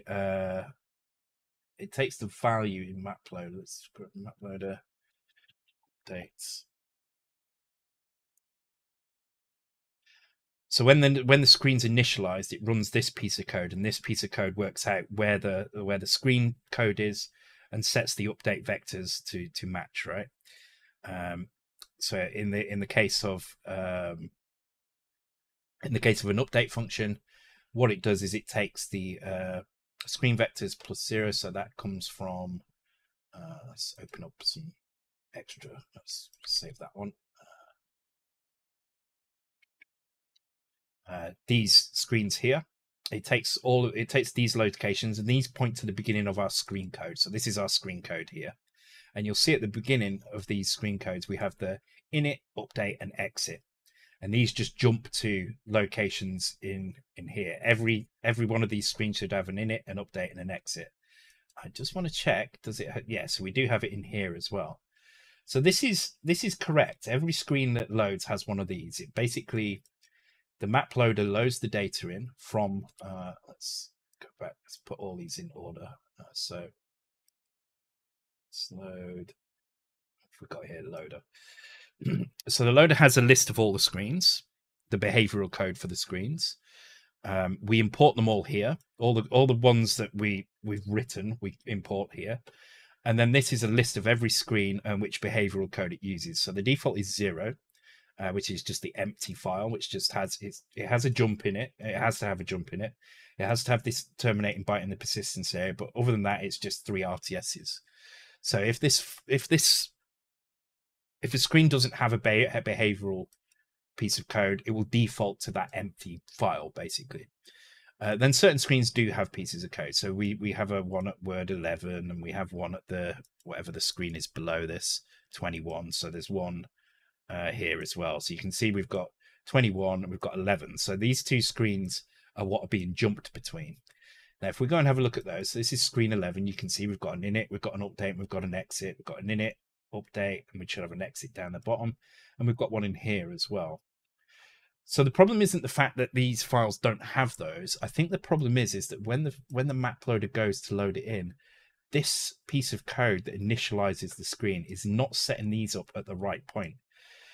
Now, luckily for us, the map loader sits at 8,000 and the update function is right in front of it there. So we can go and have a look at 8000 and we can see where the update is. So this is saying our update is at OE4C. So if we disassemble OE4C, you can see we do not get the actual proper address. So some value is being written incorrectly here, or it's just not being updated quick enough. Something is before it's ready. This is being bashed with the wrong values. So this is where the problem is, and this is because what we're doing, we're using some kind of crazy self-mod code to deal with assembler OOP with interfaces. Yeah, pretty much. Yeah, that's kind of what we're doing. Yeah.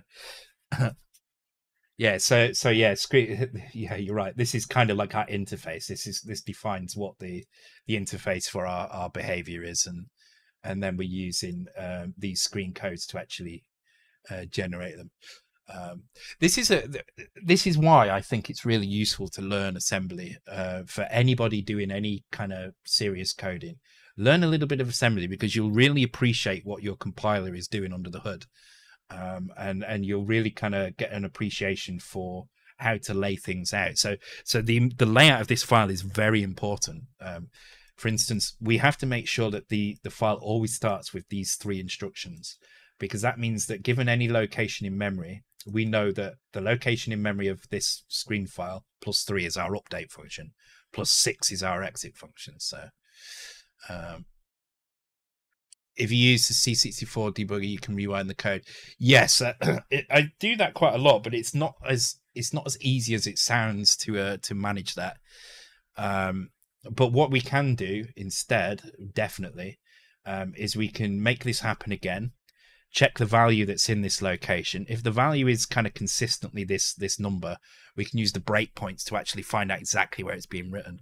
The problem with the rewind, I find, is it doesn't always catch it properly, and you end up kind of, yeah, it's trickier than it seems.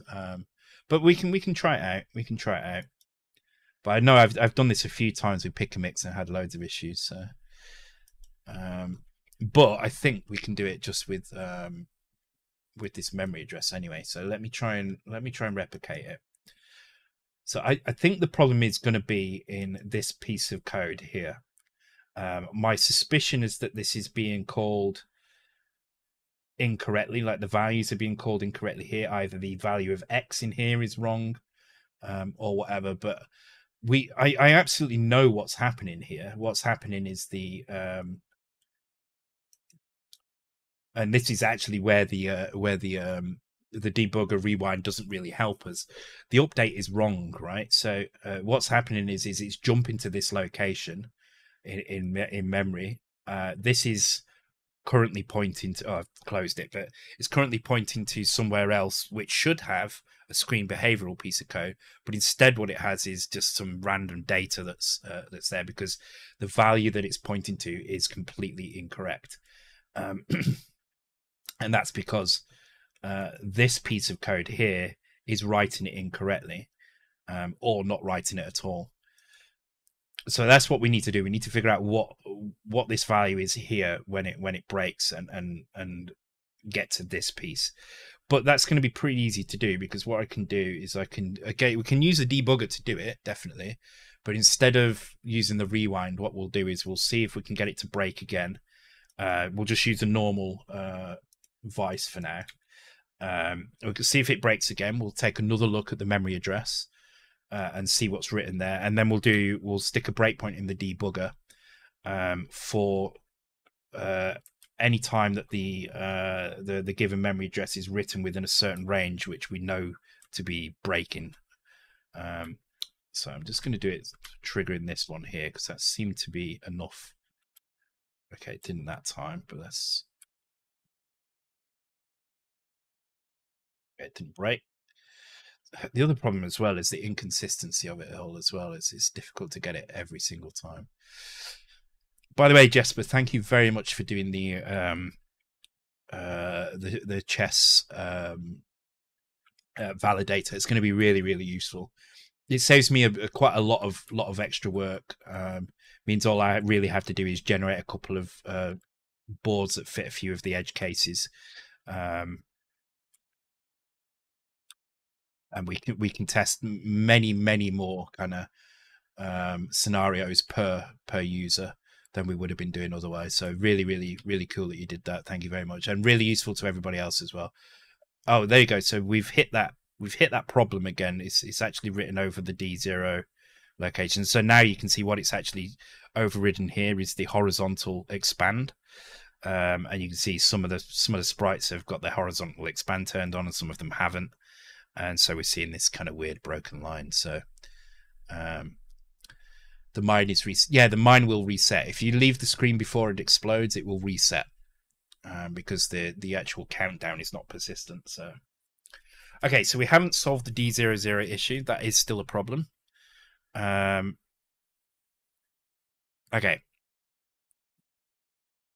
Oh god, going around in circles for this one bug. All right. Well, actually, I do believe it's two bugs. I'm absolutely convinced it's two bugs.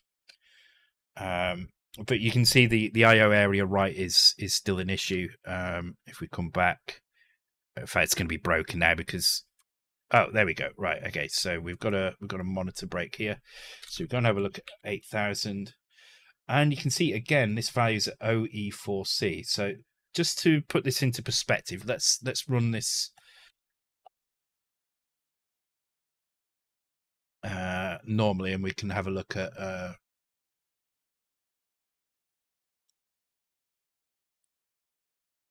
Have a look at that memory location under normal circumstances. So we're just going to have a look at that memory location under normal circumstances. We should see, yeah, we can see proper. Actually, F84C seems. Oh wait, it's this one, isn't it? It's the second. Oh, hang on, shit! I was looking at the wrong values. 83F8. Okay, well that seems correct anyway.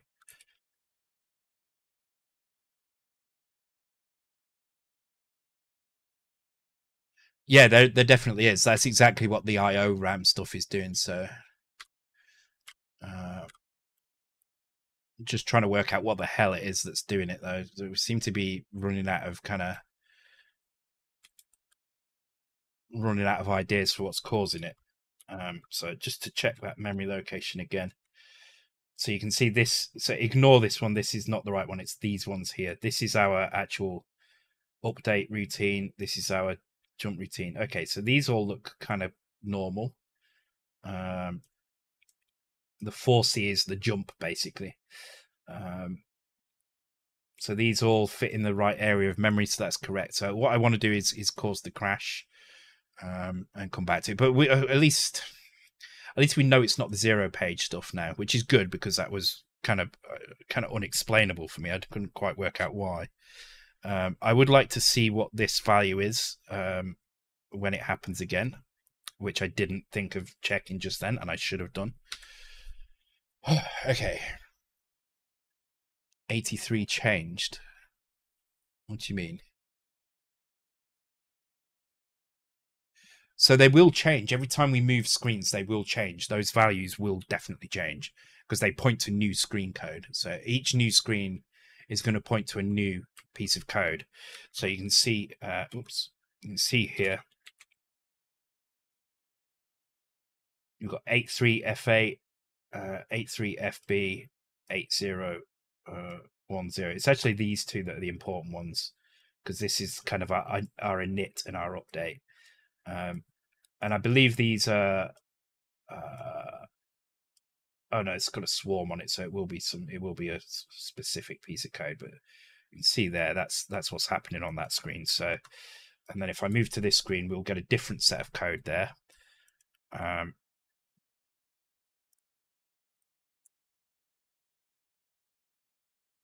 So you can see now we've got 831C and 831F because we're pointing to a new screen piece of code. So that's correct still. I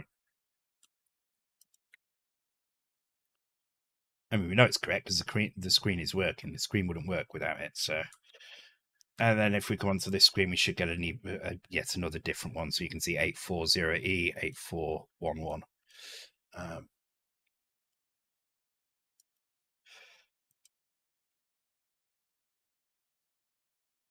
Okay, so let's try.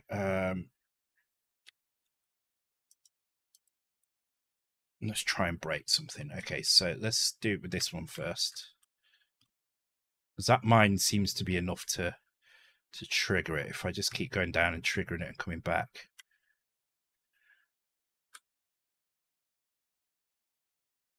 No, all right. Let's go off the screen a few times.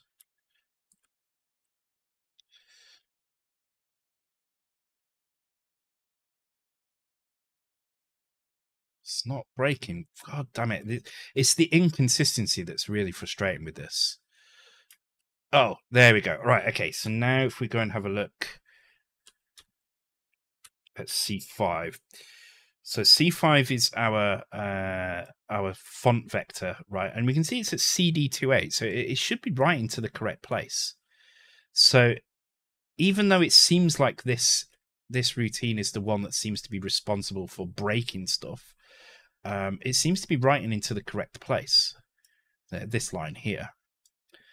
But something has indeed changed D000, right? So if I go and have a look at this location, we look at D011, we've got BB, right? So if I put D011, if I put like 1B into it, and then go, screen is back to normal again.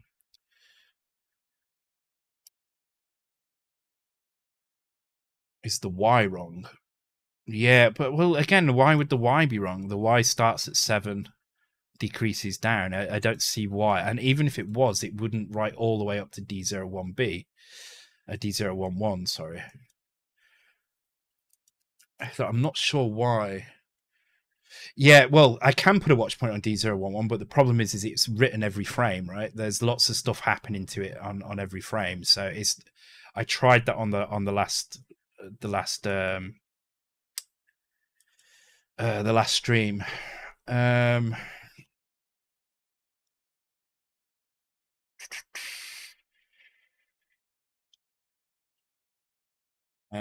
God, okay.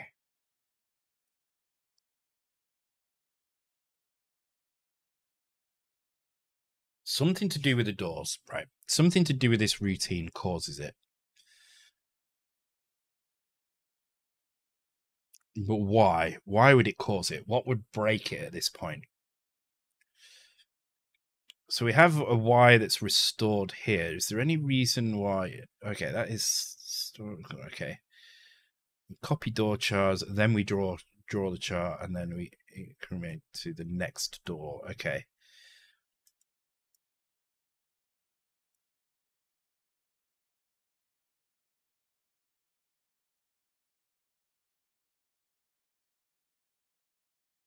See, this is really weird. It makes no sense why this is breaking. Hey, Mode Command, welcome. Show the code again. Which code? This code?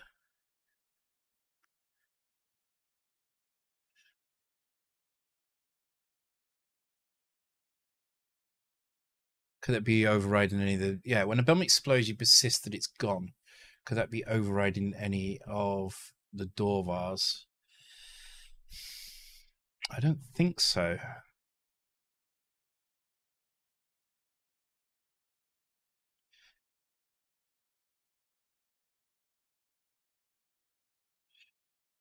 There is one other thing that we can check, which is in 0 page, we have this particle list here.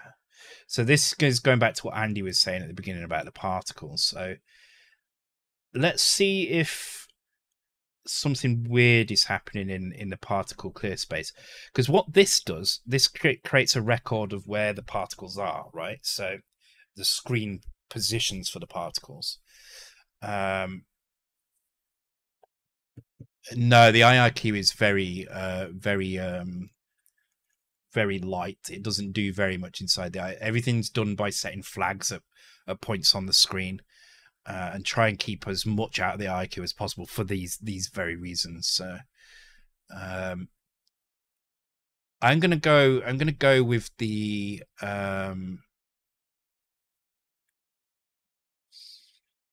I'm going to go with what Andy said. I think let's go down the particle route.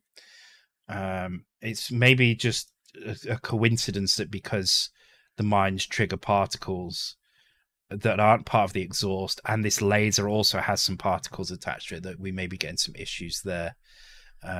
So let me try and trigger. Oh, but you see why would that trigger then in that case? Okay, but let's go and have a look at in memory. So particle clear space. Oh, it's just so, I hate bug fixing. I really do. It's the least pleasant thing that you can do. 5A 5A to 6.7. That seems weird. Oh yeah, I guess that's right. Okay. 5A to 6.7. Hang on. Sprite indices here. Why is that there? 5A to 6.7. All right. Okay, let's just go and have a look at that location. So you can see these are all screen locations, and that's exactly what I want to see here. This should just be screen locations of particles that need removing. There should be 8 of these, which there is, all the way up to C3E8. Yeah, and none of these are right into D0. So that would be the other thing to look at is one of these suddenly right into D0.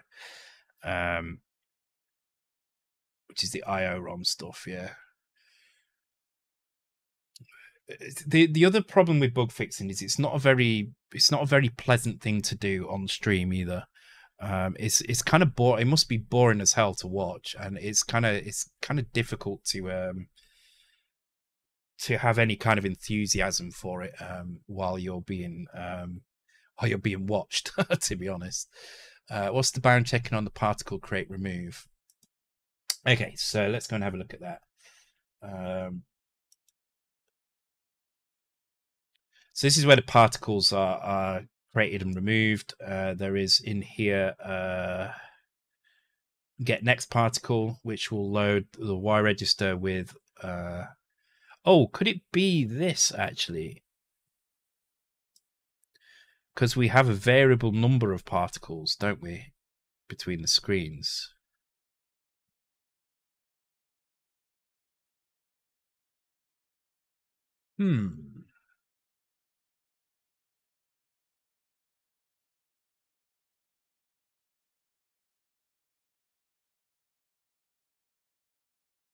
If it would be bored, I would go to sleep. True.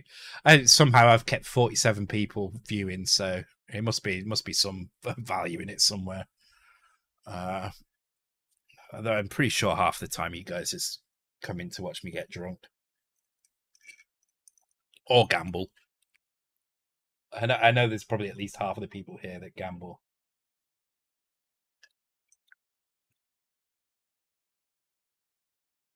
Yeah, that's the other thing as well. The particles do get cleared when we leave the screen, right? So yeah, next particle. Oh what's this? Oh no, that clears the screen. That's actually not the same thing. This is the here.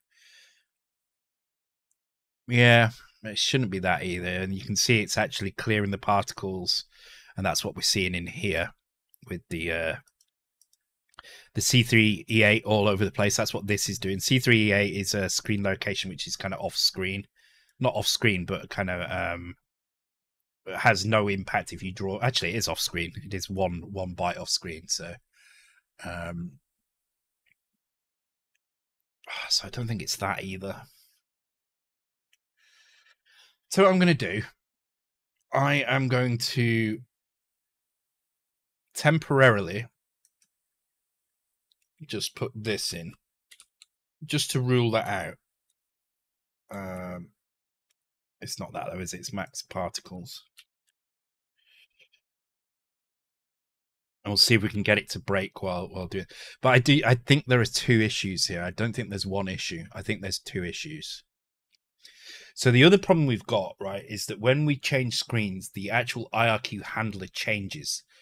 And the reason it changes is because we need to still be able to play the music while loading from the cartridge.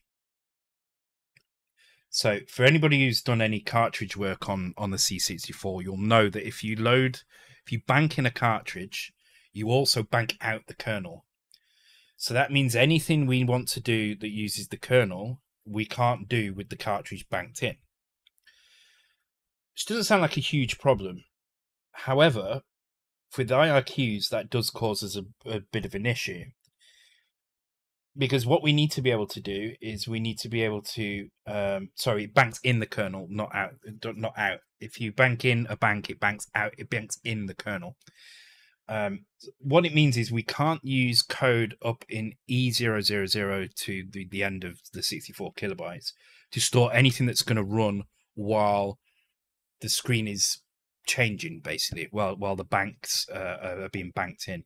Because of the way that the loading system works, anytime you switch between two screens, the cartridge banks in a character set, a map, and then it starts to copy those into the character set and into the screen where it needs to copy them. So there are two screens. There's the screen that you're moving to and the screen that you're currently on.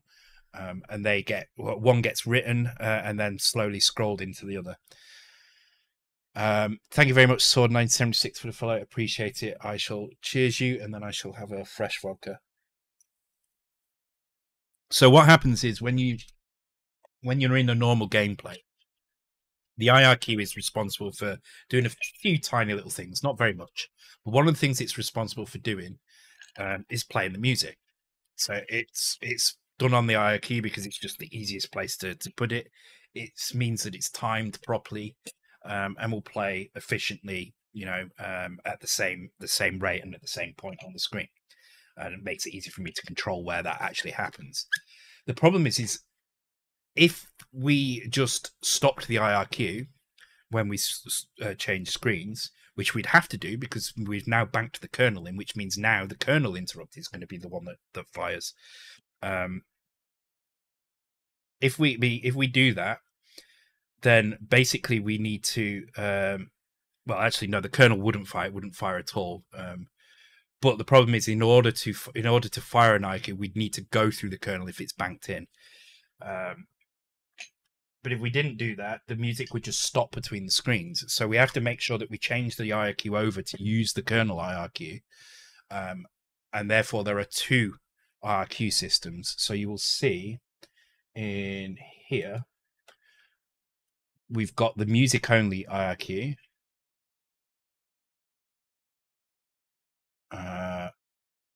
And music only kernel IRQ. And you see they both do very similar things, but this one actually has a bank switch in it to make sure that the correct bank is banked in. So we basically store whatever bank we're on right now, just in case there is some banking going on. There could be because we're using cartridge. We store that value. We store the value 35 in 01, which banks things in properly for the music. Then we run the music. Then we acknowledge the interrupt. Then we restore the value 01. We restore all the other states, which is like X, Y, Z, or whatever, and then we return.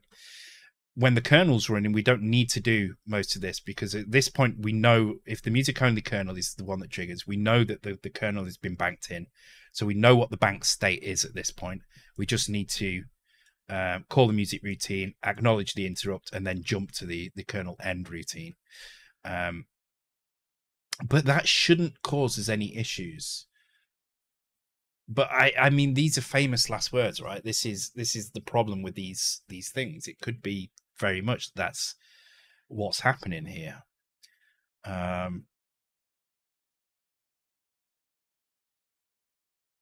See that there we've got the 0314 0315.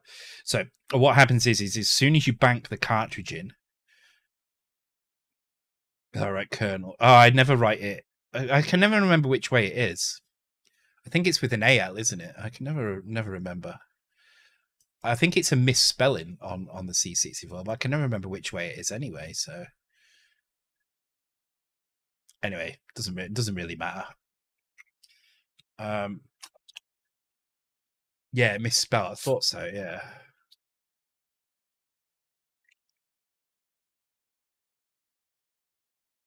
But the point is what happens is as soon as you bank that cartridge in, what happens is the IRQ will then start looking in this location for where it needs to jump to, instead of looking at FF, FE, and FFFF. Because now we're running a kernel piece of code, and we have to make sure that that is running correctly. So we need to make sure that these values are set properly, which we do here, and these points to this kernel version. And it's kind of just handled automatically. As soon as we bank the cartridge in, it will switch over to this one, and the end result is that the music keeps on playing. But I don't think this is what's causing our issue. I honestly don't. We've still got the screen shake to add in here as well. Actually, I can probably add the screen shake back in, because we know that wasn't causing the issue anymore. So actually, I'm going to put that back in, because we've been able to replicate the issue without the screen shake. So while I remember, let's put that back in. If it was interrupted, it would be any screen swap. Yeah, exactly. There's a few things that make it seem unlikely it's interrupts. That being exactly one of them as well. Kernel, I should. Oh man, from now on, I'm going to spell it like that just to annoy people that read my code, because I think that's great. Okay, so that's not a thing. All right, let's find where that was. So yeah, so what I want to do now is play around with the particles, see if we can figure out what the hell is going on. This is in constants, isn't it? That's just called max particles. All right.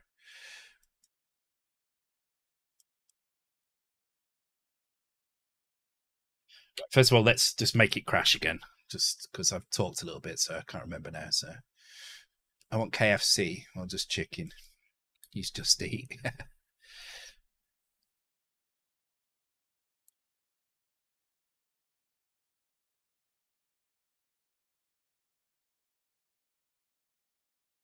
So I seem to be able to make it crash just by triggering this and then immediately going out of the screen. So, but it didn't happen that time. It seems to be right. Ah, there we go. But see, there was no. I crashed as I went this way, not the other way. So let's go and have a look at things. So if we're going to have a look at C5, yep, C8, E8 is absolutely fine. That's a correct location in the character ROM. If we're going to have a look at 5, 7. Oh, hang on. That looks interesting. Interesting, which makes it look like it is the particles. Okay, so let me just check the particle locations. If it does end up being the particles, I'm going to give Andy 10 points, because he mentioned this right at the beginning. But we need to prove it first, so. And that's going to be the tricky thing, because we've not been able to prove anything yet. Particle clear space 5A. Okay, so I was not in quite the right place. 5A. But you can see, look, we've got. So this is our particle clear space. So values in here are going to have the value 20 written to them at some point. So sorry, the value 0 written to them. So C3DC does indeed point to a screen location. That's kind of fine. Although actually, that's kind of. Oh yeah, no, it is on the screen. But then 0292, that's not on the screen. That's somewhere random. C270, that is on the screen. That is not. 0235, that is not either. That is not. And these are. So you can see there's 8 particles here, but at least half of them are incorrect. So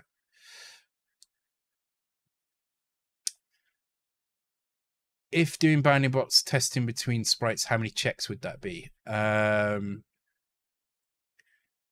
What do you mean, how many checks? Do you mean like how many compare statements? You could do it in. It depends. 4 would be the most. You compare against the left, compare against the right, compare against up, compare against down. But you can do it in. You can do it in 2 if you do subtraction. So if you subtract. So if you basically take one of the bounding boxes and normalize it down so that instead of the left and top being at X, Y, whatever, it's at 0, 0. Then, but I mean, it's 4 max is probably a good starting point. There's a little bit about that in a few of the videos, so just check through some of the videos for that. Also, I think that's in the PDF actually. In the PDF files, I think they have some stuff about that. Yes, some of those are stack memory. Yeah, at least 2 of those are stack memory. So the question is why are these values being written like this into here? Why is this value being written? Let's just, so now we know kind of roughly what's going on here. Let's look at a normal kind of situation. Let's go into a screen that's got particles all over it, and let's have a look at what it looks like down there. And we should see that it doesn't have those values like that. So let's go onto this laser screen because this does have lots of particles on it. Okay, and let's go and have a look at that memory location. Was it 5A? You can see every single one of those locations is inside screen memory. So this is correct. So the question is why are those values being set the way they're being set? What is causing that to happen? So we can actually do some checks here. So we can put some breakpoints in. We can check what's right into these values, because the only time those values should be being written to is when you draw a particle on the screen. You will see, where is it? Is it in? It should be in here somewhere. Oh, clear particle. Yeah, here we go. We write to these location, the screen fetch. So wherever we've fetched from, we remember that address and we store it here. And that's what it's doing here. You can see it's grabbing the upper byte and storing that, and then grabbing the lower byte and storing that. So let's have a look. Is there anywhere else that's actually writing to these locations? Okay, so there's one here in the clear particles, and this is just writing the value 0 to them. So this shouldn't be an issue. And this is where this is actually writing 0 to the location it points to. This is why we write into 0 page, because now we can use this indirect X 0 page to do the clearing, which is really nice because it basically speeds that up hugely. So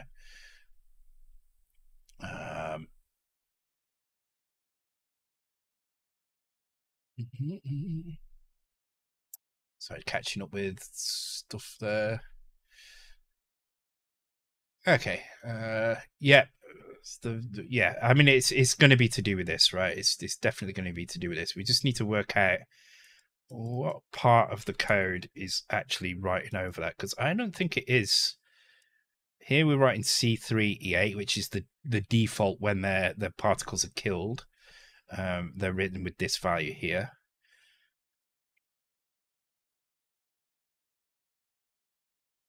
Okay, that looks fine. That looks fine as well. Yeah, there doesn't seem to be an awful lot that's doing these changes. So let's go ahead and see if we can get this to break in the debugger now. If it breaks in the debugger, we can then put a breakpoint in on those values and see what's writing to them, writing like incorrect values to them.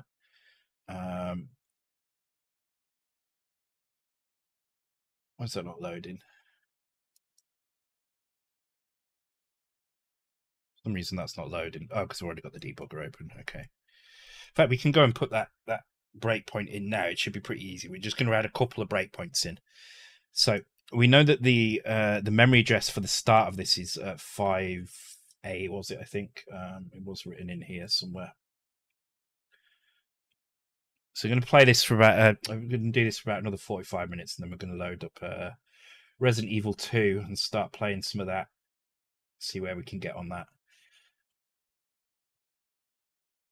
Okay, so 5A. So that means the very first location that we want to test if it's outside the screen will be 5B. We'll check the upper byte.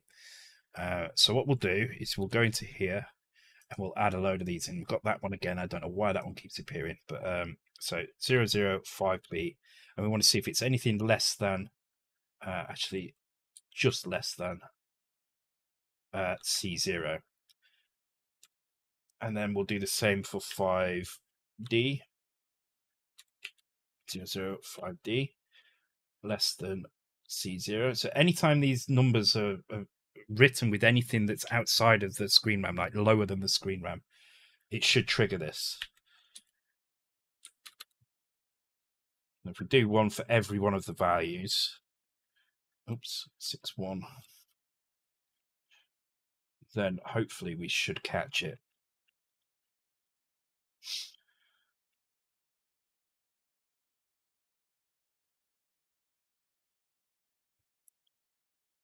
So 6, 7. Wait, why am I missing one?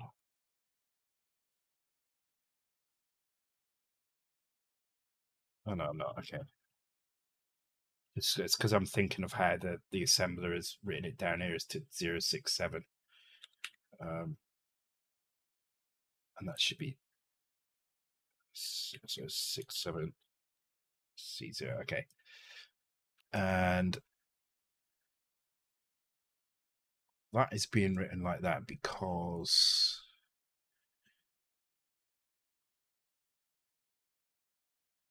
yeah, I don't know why that's -2. It really shouldn't be. It should just be. So it should be that. Okay. Don't know why it's -2 there. That's weird. Oh wait, hang on. That's yeah, that's right. All right. Oh, actually, I'm not going to touch it for now. I'm just going to leave it. But it shouldn't matter anyway because that area is being cleared properly for it. So I don't want to accidentally press kind of start and break things. So let's have a look. All right, let's see. So in theory, all we need to do is trigger some kind of particle explosion while moving on and off the screen. So we'll start by just trying to trigger this one here. Okay, that didn't break it. Trigger that one. So not broken. It could be due to the kind of position in memory of the particle kind of as the laser moves as well. So I'm going to try and trigger. There we go. So we've got a breakpoint. Something has triggered and it's saying store at this location. So this is in okay, our accumulator is now 0, 1. This is in the clear particles, I believe. It looks like it's missing a bit of the thing here. Unfortunately, the freaking I wish the source code monitoring would work properly here, but it doesn't. But looking at this, I can work out where this is. Okay, so this is basically writing in this one here. So this is this piece of code here. And we can see that, oh, well, that doesn't help. I was hoping that would make it easy for us to see both, but it doesn't.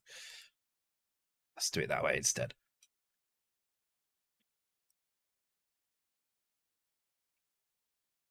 So our Y register is 0. Okay, so that's fine. That's the first character. But it seems to be grabbing a value that is not screen location. So I'm not sure where it's getting particle MSB. Okay. Oh, branch if equal skip particle count. Well, actually, we can probably fix this by changing the way this works, but it looks like this value is wrong here. So the particles MSB, X is obviously going to be 0, 1 rather than something else. So it looks like the particles MSB is wrong. So let's find out where that is. Particles.msb. Where's the particle list? It's down here. Okay. Particles.msb. Okay, this is going to be fun to find. Okay. If I look for that, I should be able to find it. All right, hang on. Next particle. Give me a memory address. Oh, why is it not giving me the memory addresses there? That's so annoying. It stopped giving me those memory addresses. I don't know why. Okay, it's fine. We can go and find it in the code. It's just going to be down the bottom of this block somewhere. So let's go back into here. Let's go back to this. Oh no, I've reset the freaking thing now. God damn it. Okay, but it seems like the problem is that it's coming from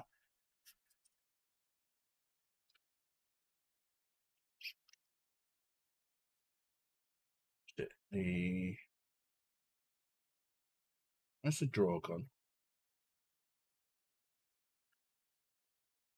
Kill particles, draw particles. Okay, so it seems like this value is wrong. X is fine, Y is fine. So it can only be the particles MSB. So let's go and have a look where this is being written.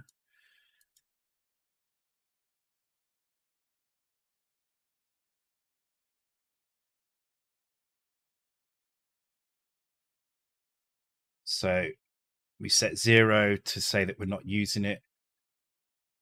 And this is where this value is being set to 0, 1. So again, we can do the same thing. We can kind of look at the memory locations of here. But the problem is we seem to be writing the wrong value to that at some point. But the only place that seems to be happening is... Where has it gone? Is here. Which would imply that screen fetch is wrong.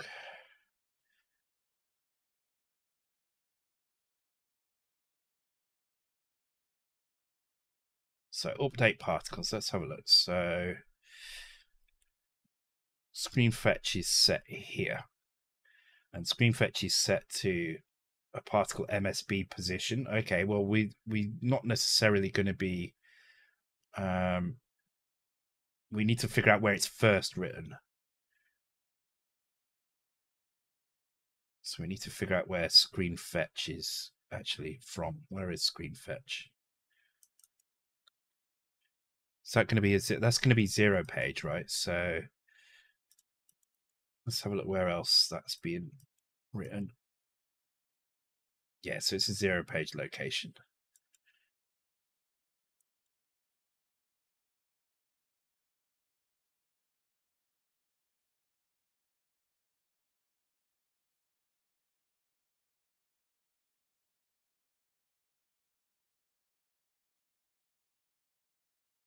Where is it actually being set? It doesn't seem to be being set anywhere other than by the particle MSB. Is there an add?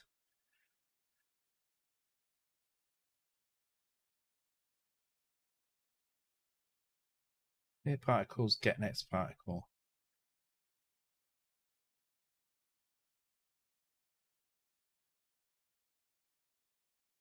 Wait a minute. Is this just like, am I initializing particles incorrectly at some point? I feel like I am. So here we're using screen row MSB. Okay. And screen row MSB is definitely not 0 based. The screen row MSB definitely uses screen RAM as a base. Okay. So that's good.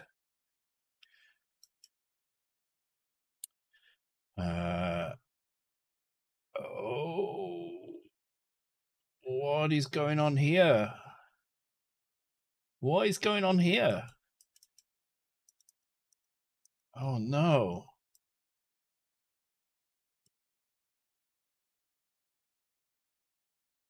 Oh, screen point.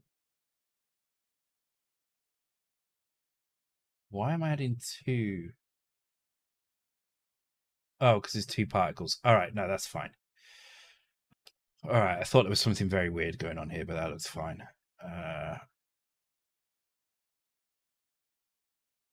Screen point could be wrong, I guess. What is this? This is hitting a piece. Okay, I don't think it's that, but it could be. Yeah, I mean, it's possible. I don't think it is that one. All right, let's have a look at this one. So this is killing all the particles. It's not that one. Okay, this is all the particle file. We know about that.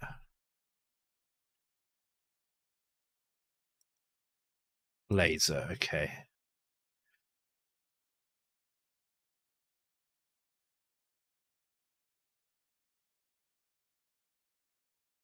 Yeah.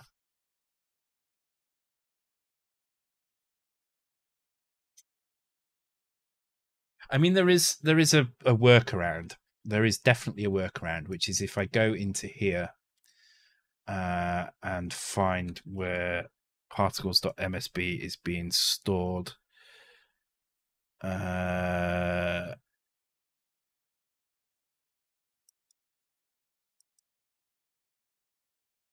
That one, like, yeah, this one here. At this point here, I can actually do a check. Whereas if this value does not fit within the screen, to actually clear the particle itself. But this is in the update particles, which means this adds an overhead, which I don't like. The other solution is potentially to do it here. And make sure that this particle...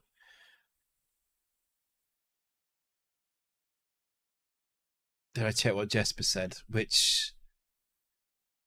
Oh.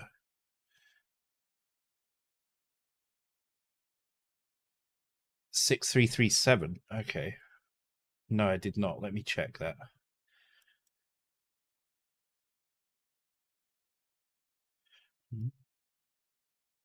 So is it not loaded?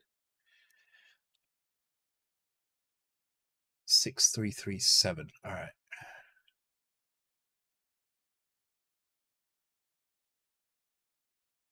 Thought it was a particle going off the side. Yeah, possibly, but those are bound checked in a very different way, though. So let me just have a look what's at this code location that Jesper's talking about. Sorry, I didn't hear any listen until Sean did that.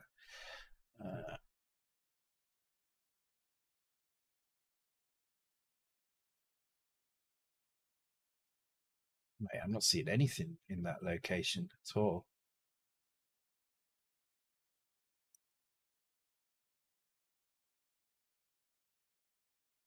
It's at 6337. If you look at the ASM. Oh, you mean the okay, you meant this stuff here, right? See, I didn't see. Well, how did you find that? I couldn't see that.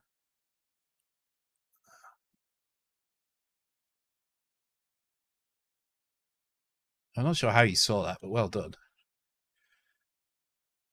It's in the ASM. Is it? Oh, did I write? Ah, oh, fucking hell, I must have written it already. No. Wait, how did you see that? I didn't see that at all.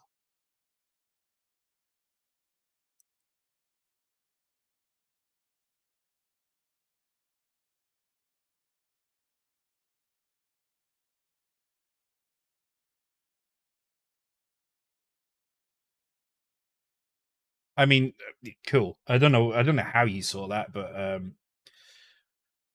because I can't figure out where you got that from, but 6337.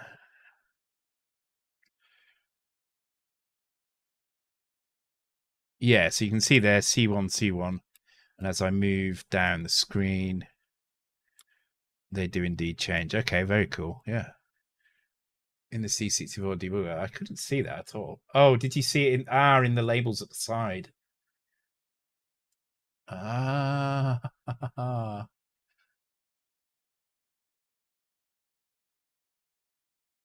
Oh, of course. Read my own freaking code. That would help. Yeah. Thank you. Yeah.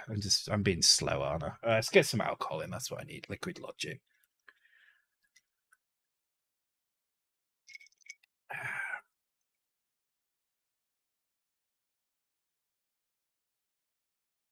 Okay, but to go, I mean, it doesn't. I was just a bit slow, right?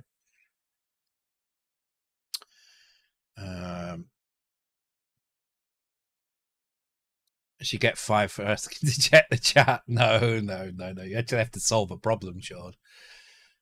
Can you search through the labels in the debugger? I don't know actually. Maybe. But anyway, it's.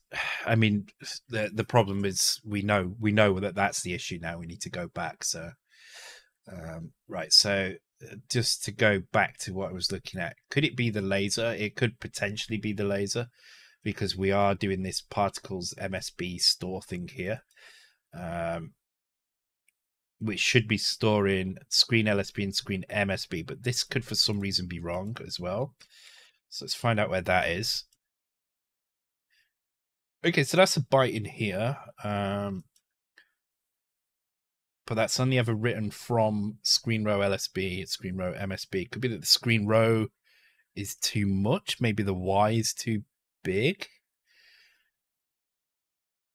Oh, which actually, if this is right, Andy could be onto something here, because Andy was the one that pointed to the particles, and he's also just potentially pointed to particles moving off screen.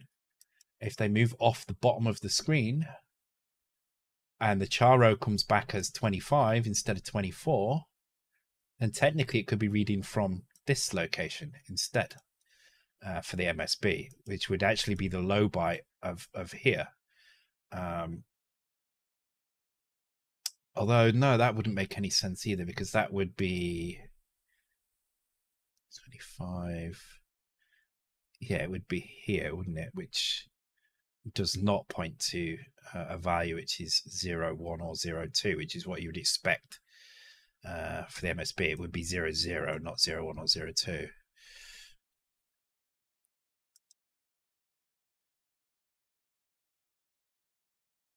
Particles char Y. So maybe char Y is not resetting properly. Like it's not being clamped properly to the bounds for the laser, and this is literally just for the laser particle.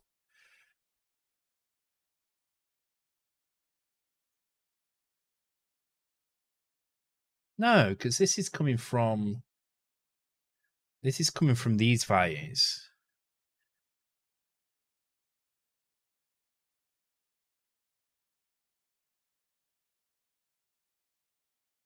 Okay, so it's not that. I don't think, anyway.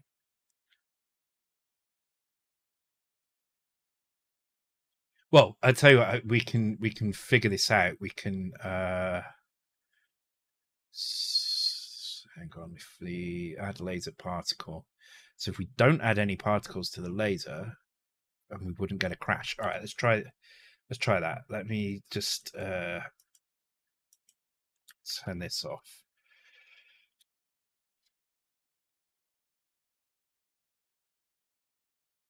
Should crash when the laser is at the lowest screen position on the right. Yeah, that's where it was crashing. But I'm not convinced. I'm not convinced. I mean, I've been wrong so much so far with this, so I hope I am. So it's kind of there, isn't it, basically?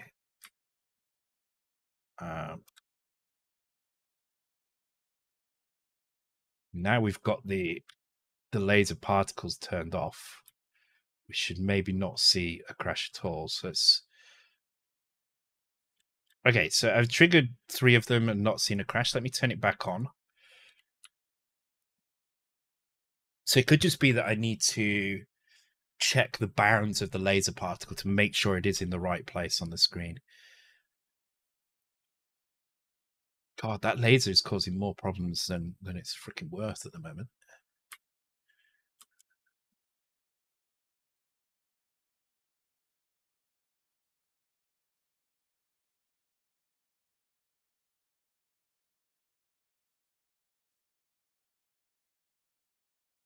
So I'm just going to keep going on and off while the laser moves.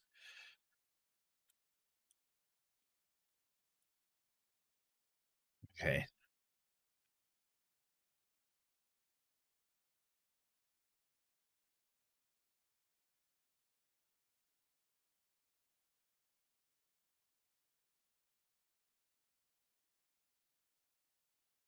Laser effect is definitely worth it, yeah, but it's just a pain in the ass. causing me so many issues. All right, that's not triggered either again there. So I do think it's that though. I do think it's that.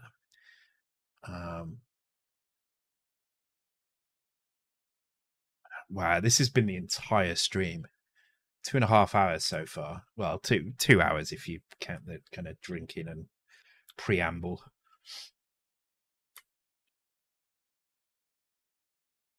Okay, so go down here, trigger this.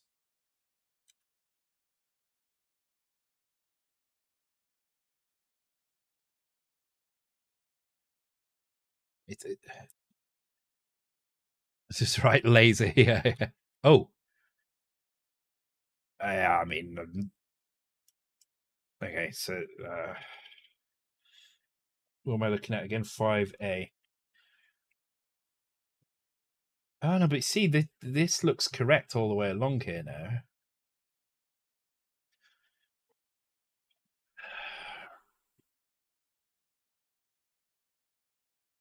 There seems to be a mishmash of different things happening.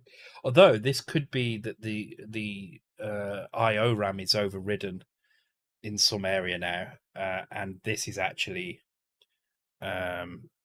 this screen is actually working. So I'm gonna go and have a look. Actually, D000, D018 is this one here. I'm not sure if that is correct. D011 is correct. Is that right? It would be no. It's not right, is it?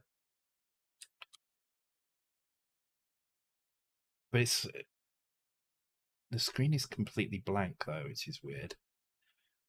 So 568 is correct. 15 is that correct for that location?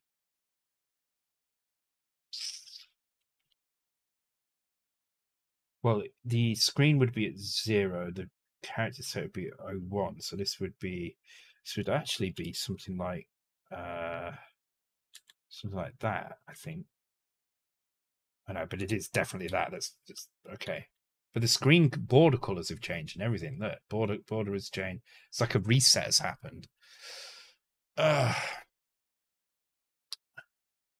Oh, wait. Have you worked out what this one is? I forgot that this one even existed. Yeah. All right. Oh man, debugging is not fun at all.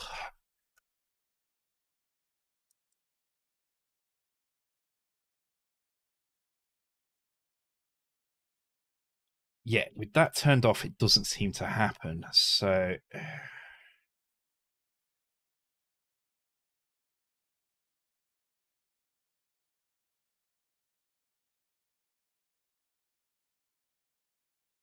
okay, I'm gonna see if I can get it to crash without that on.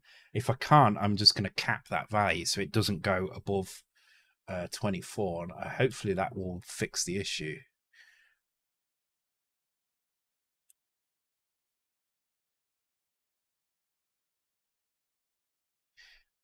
Thanks, Jesper. Take care. Thanks again for the chess validator. I'm really looking forward to using that. To be honest, I had a little play with it. It's really good.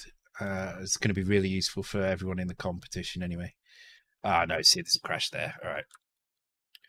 Oh, man, this is so frustrating. Ah, but look, it seems to have crashed in the music this time.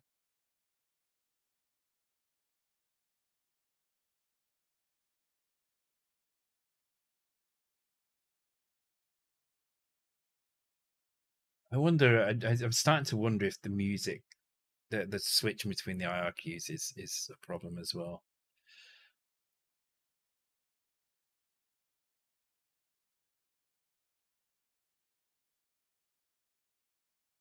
I mean, it shouldn't be. I'm trying to think what would happen.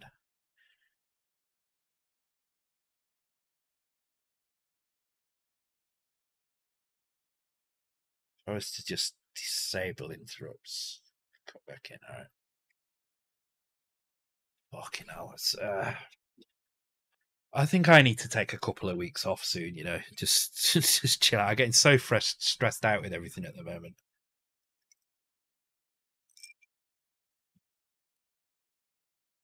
Does the music use the stack?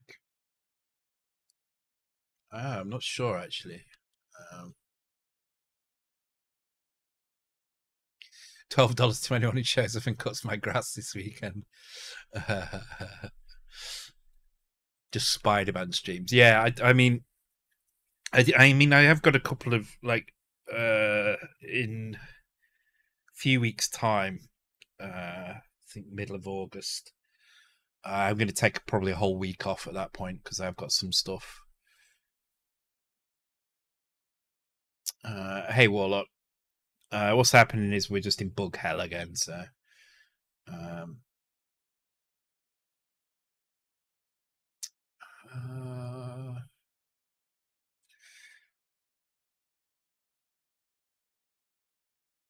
yeah, I definitely think the stack there's something is going on in the stack. Because if you look at the values in the stack here, there's some kind of recursive thing happening here. 3182, whatever that is. If I go and have a look at 3190. Oh, that's just the multiplexer. So actually that's kind of normal.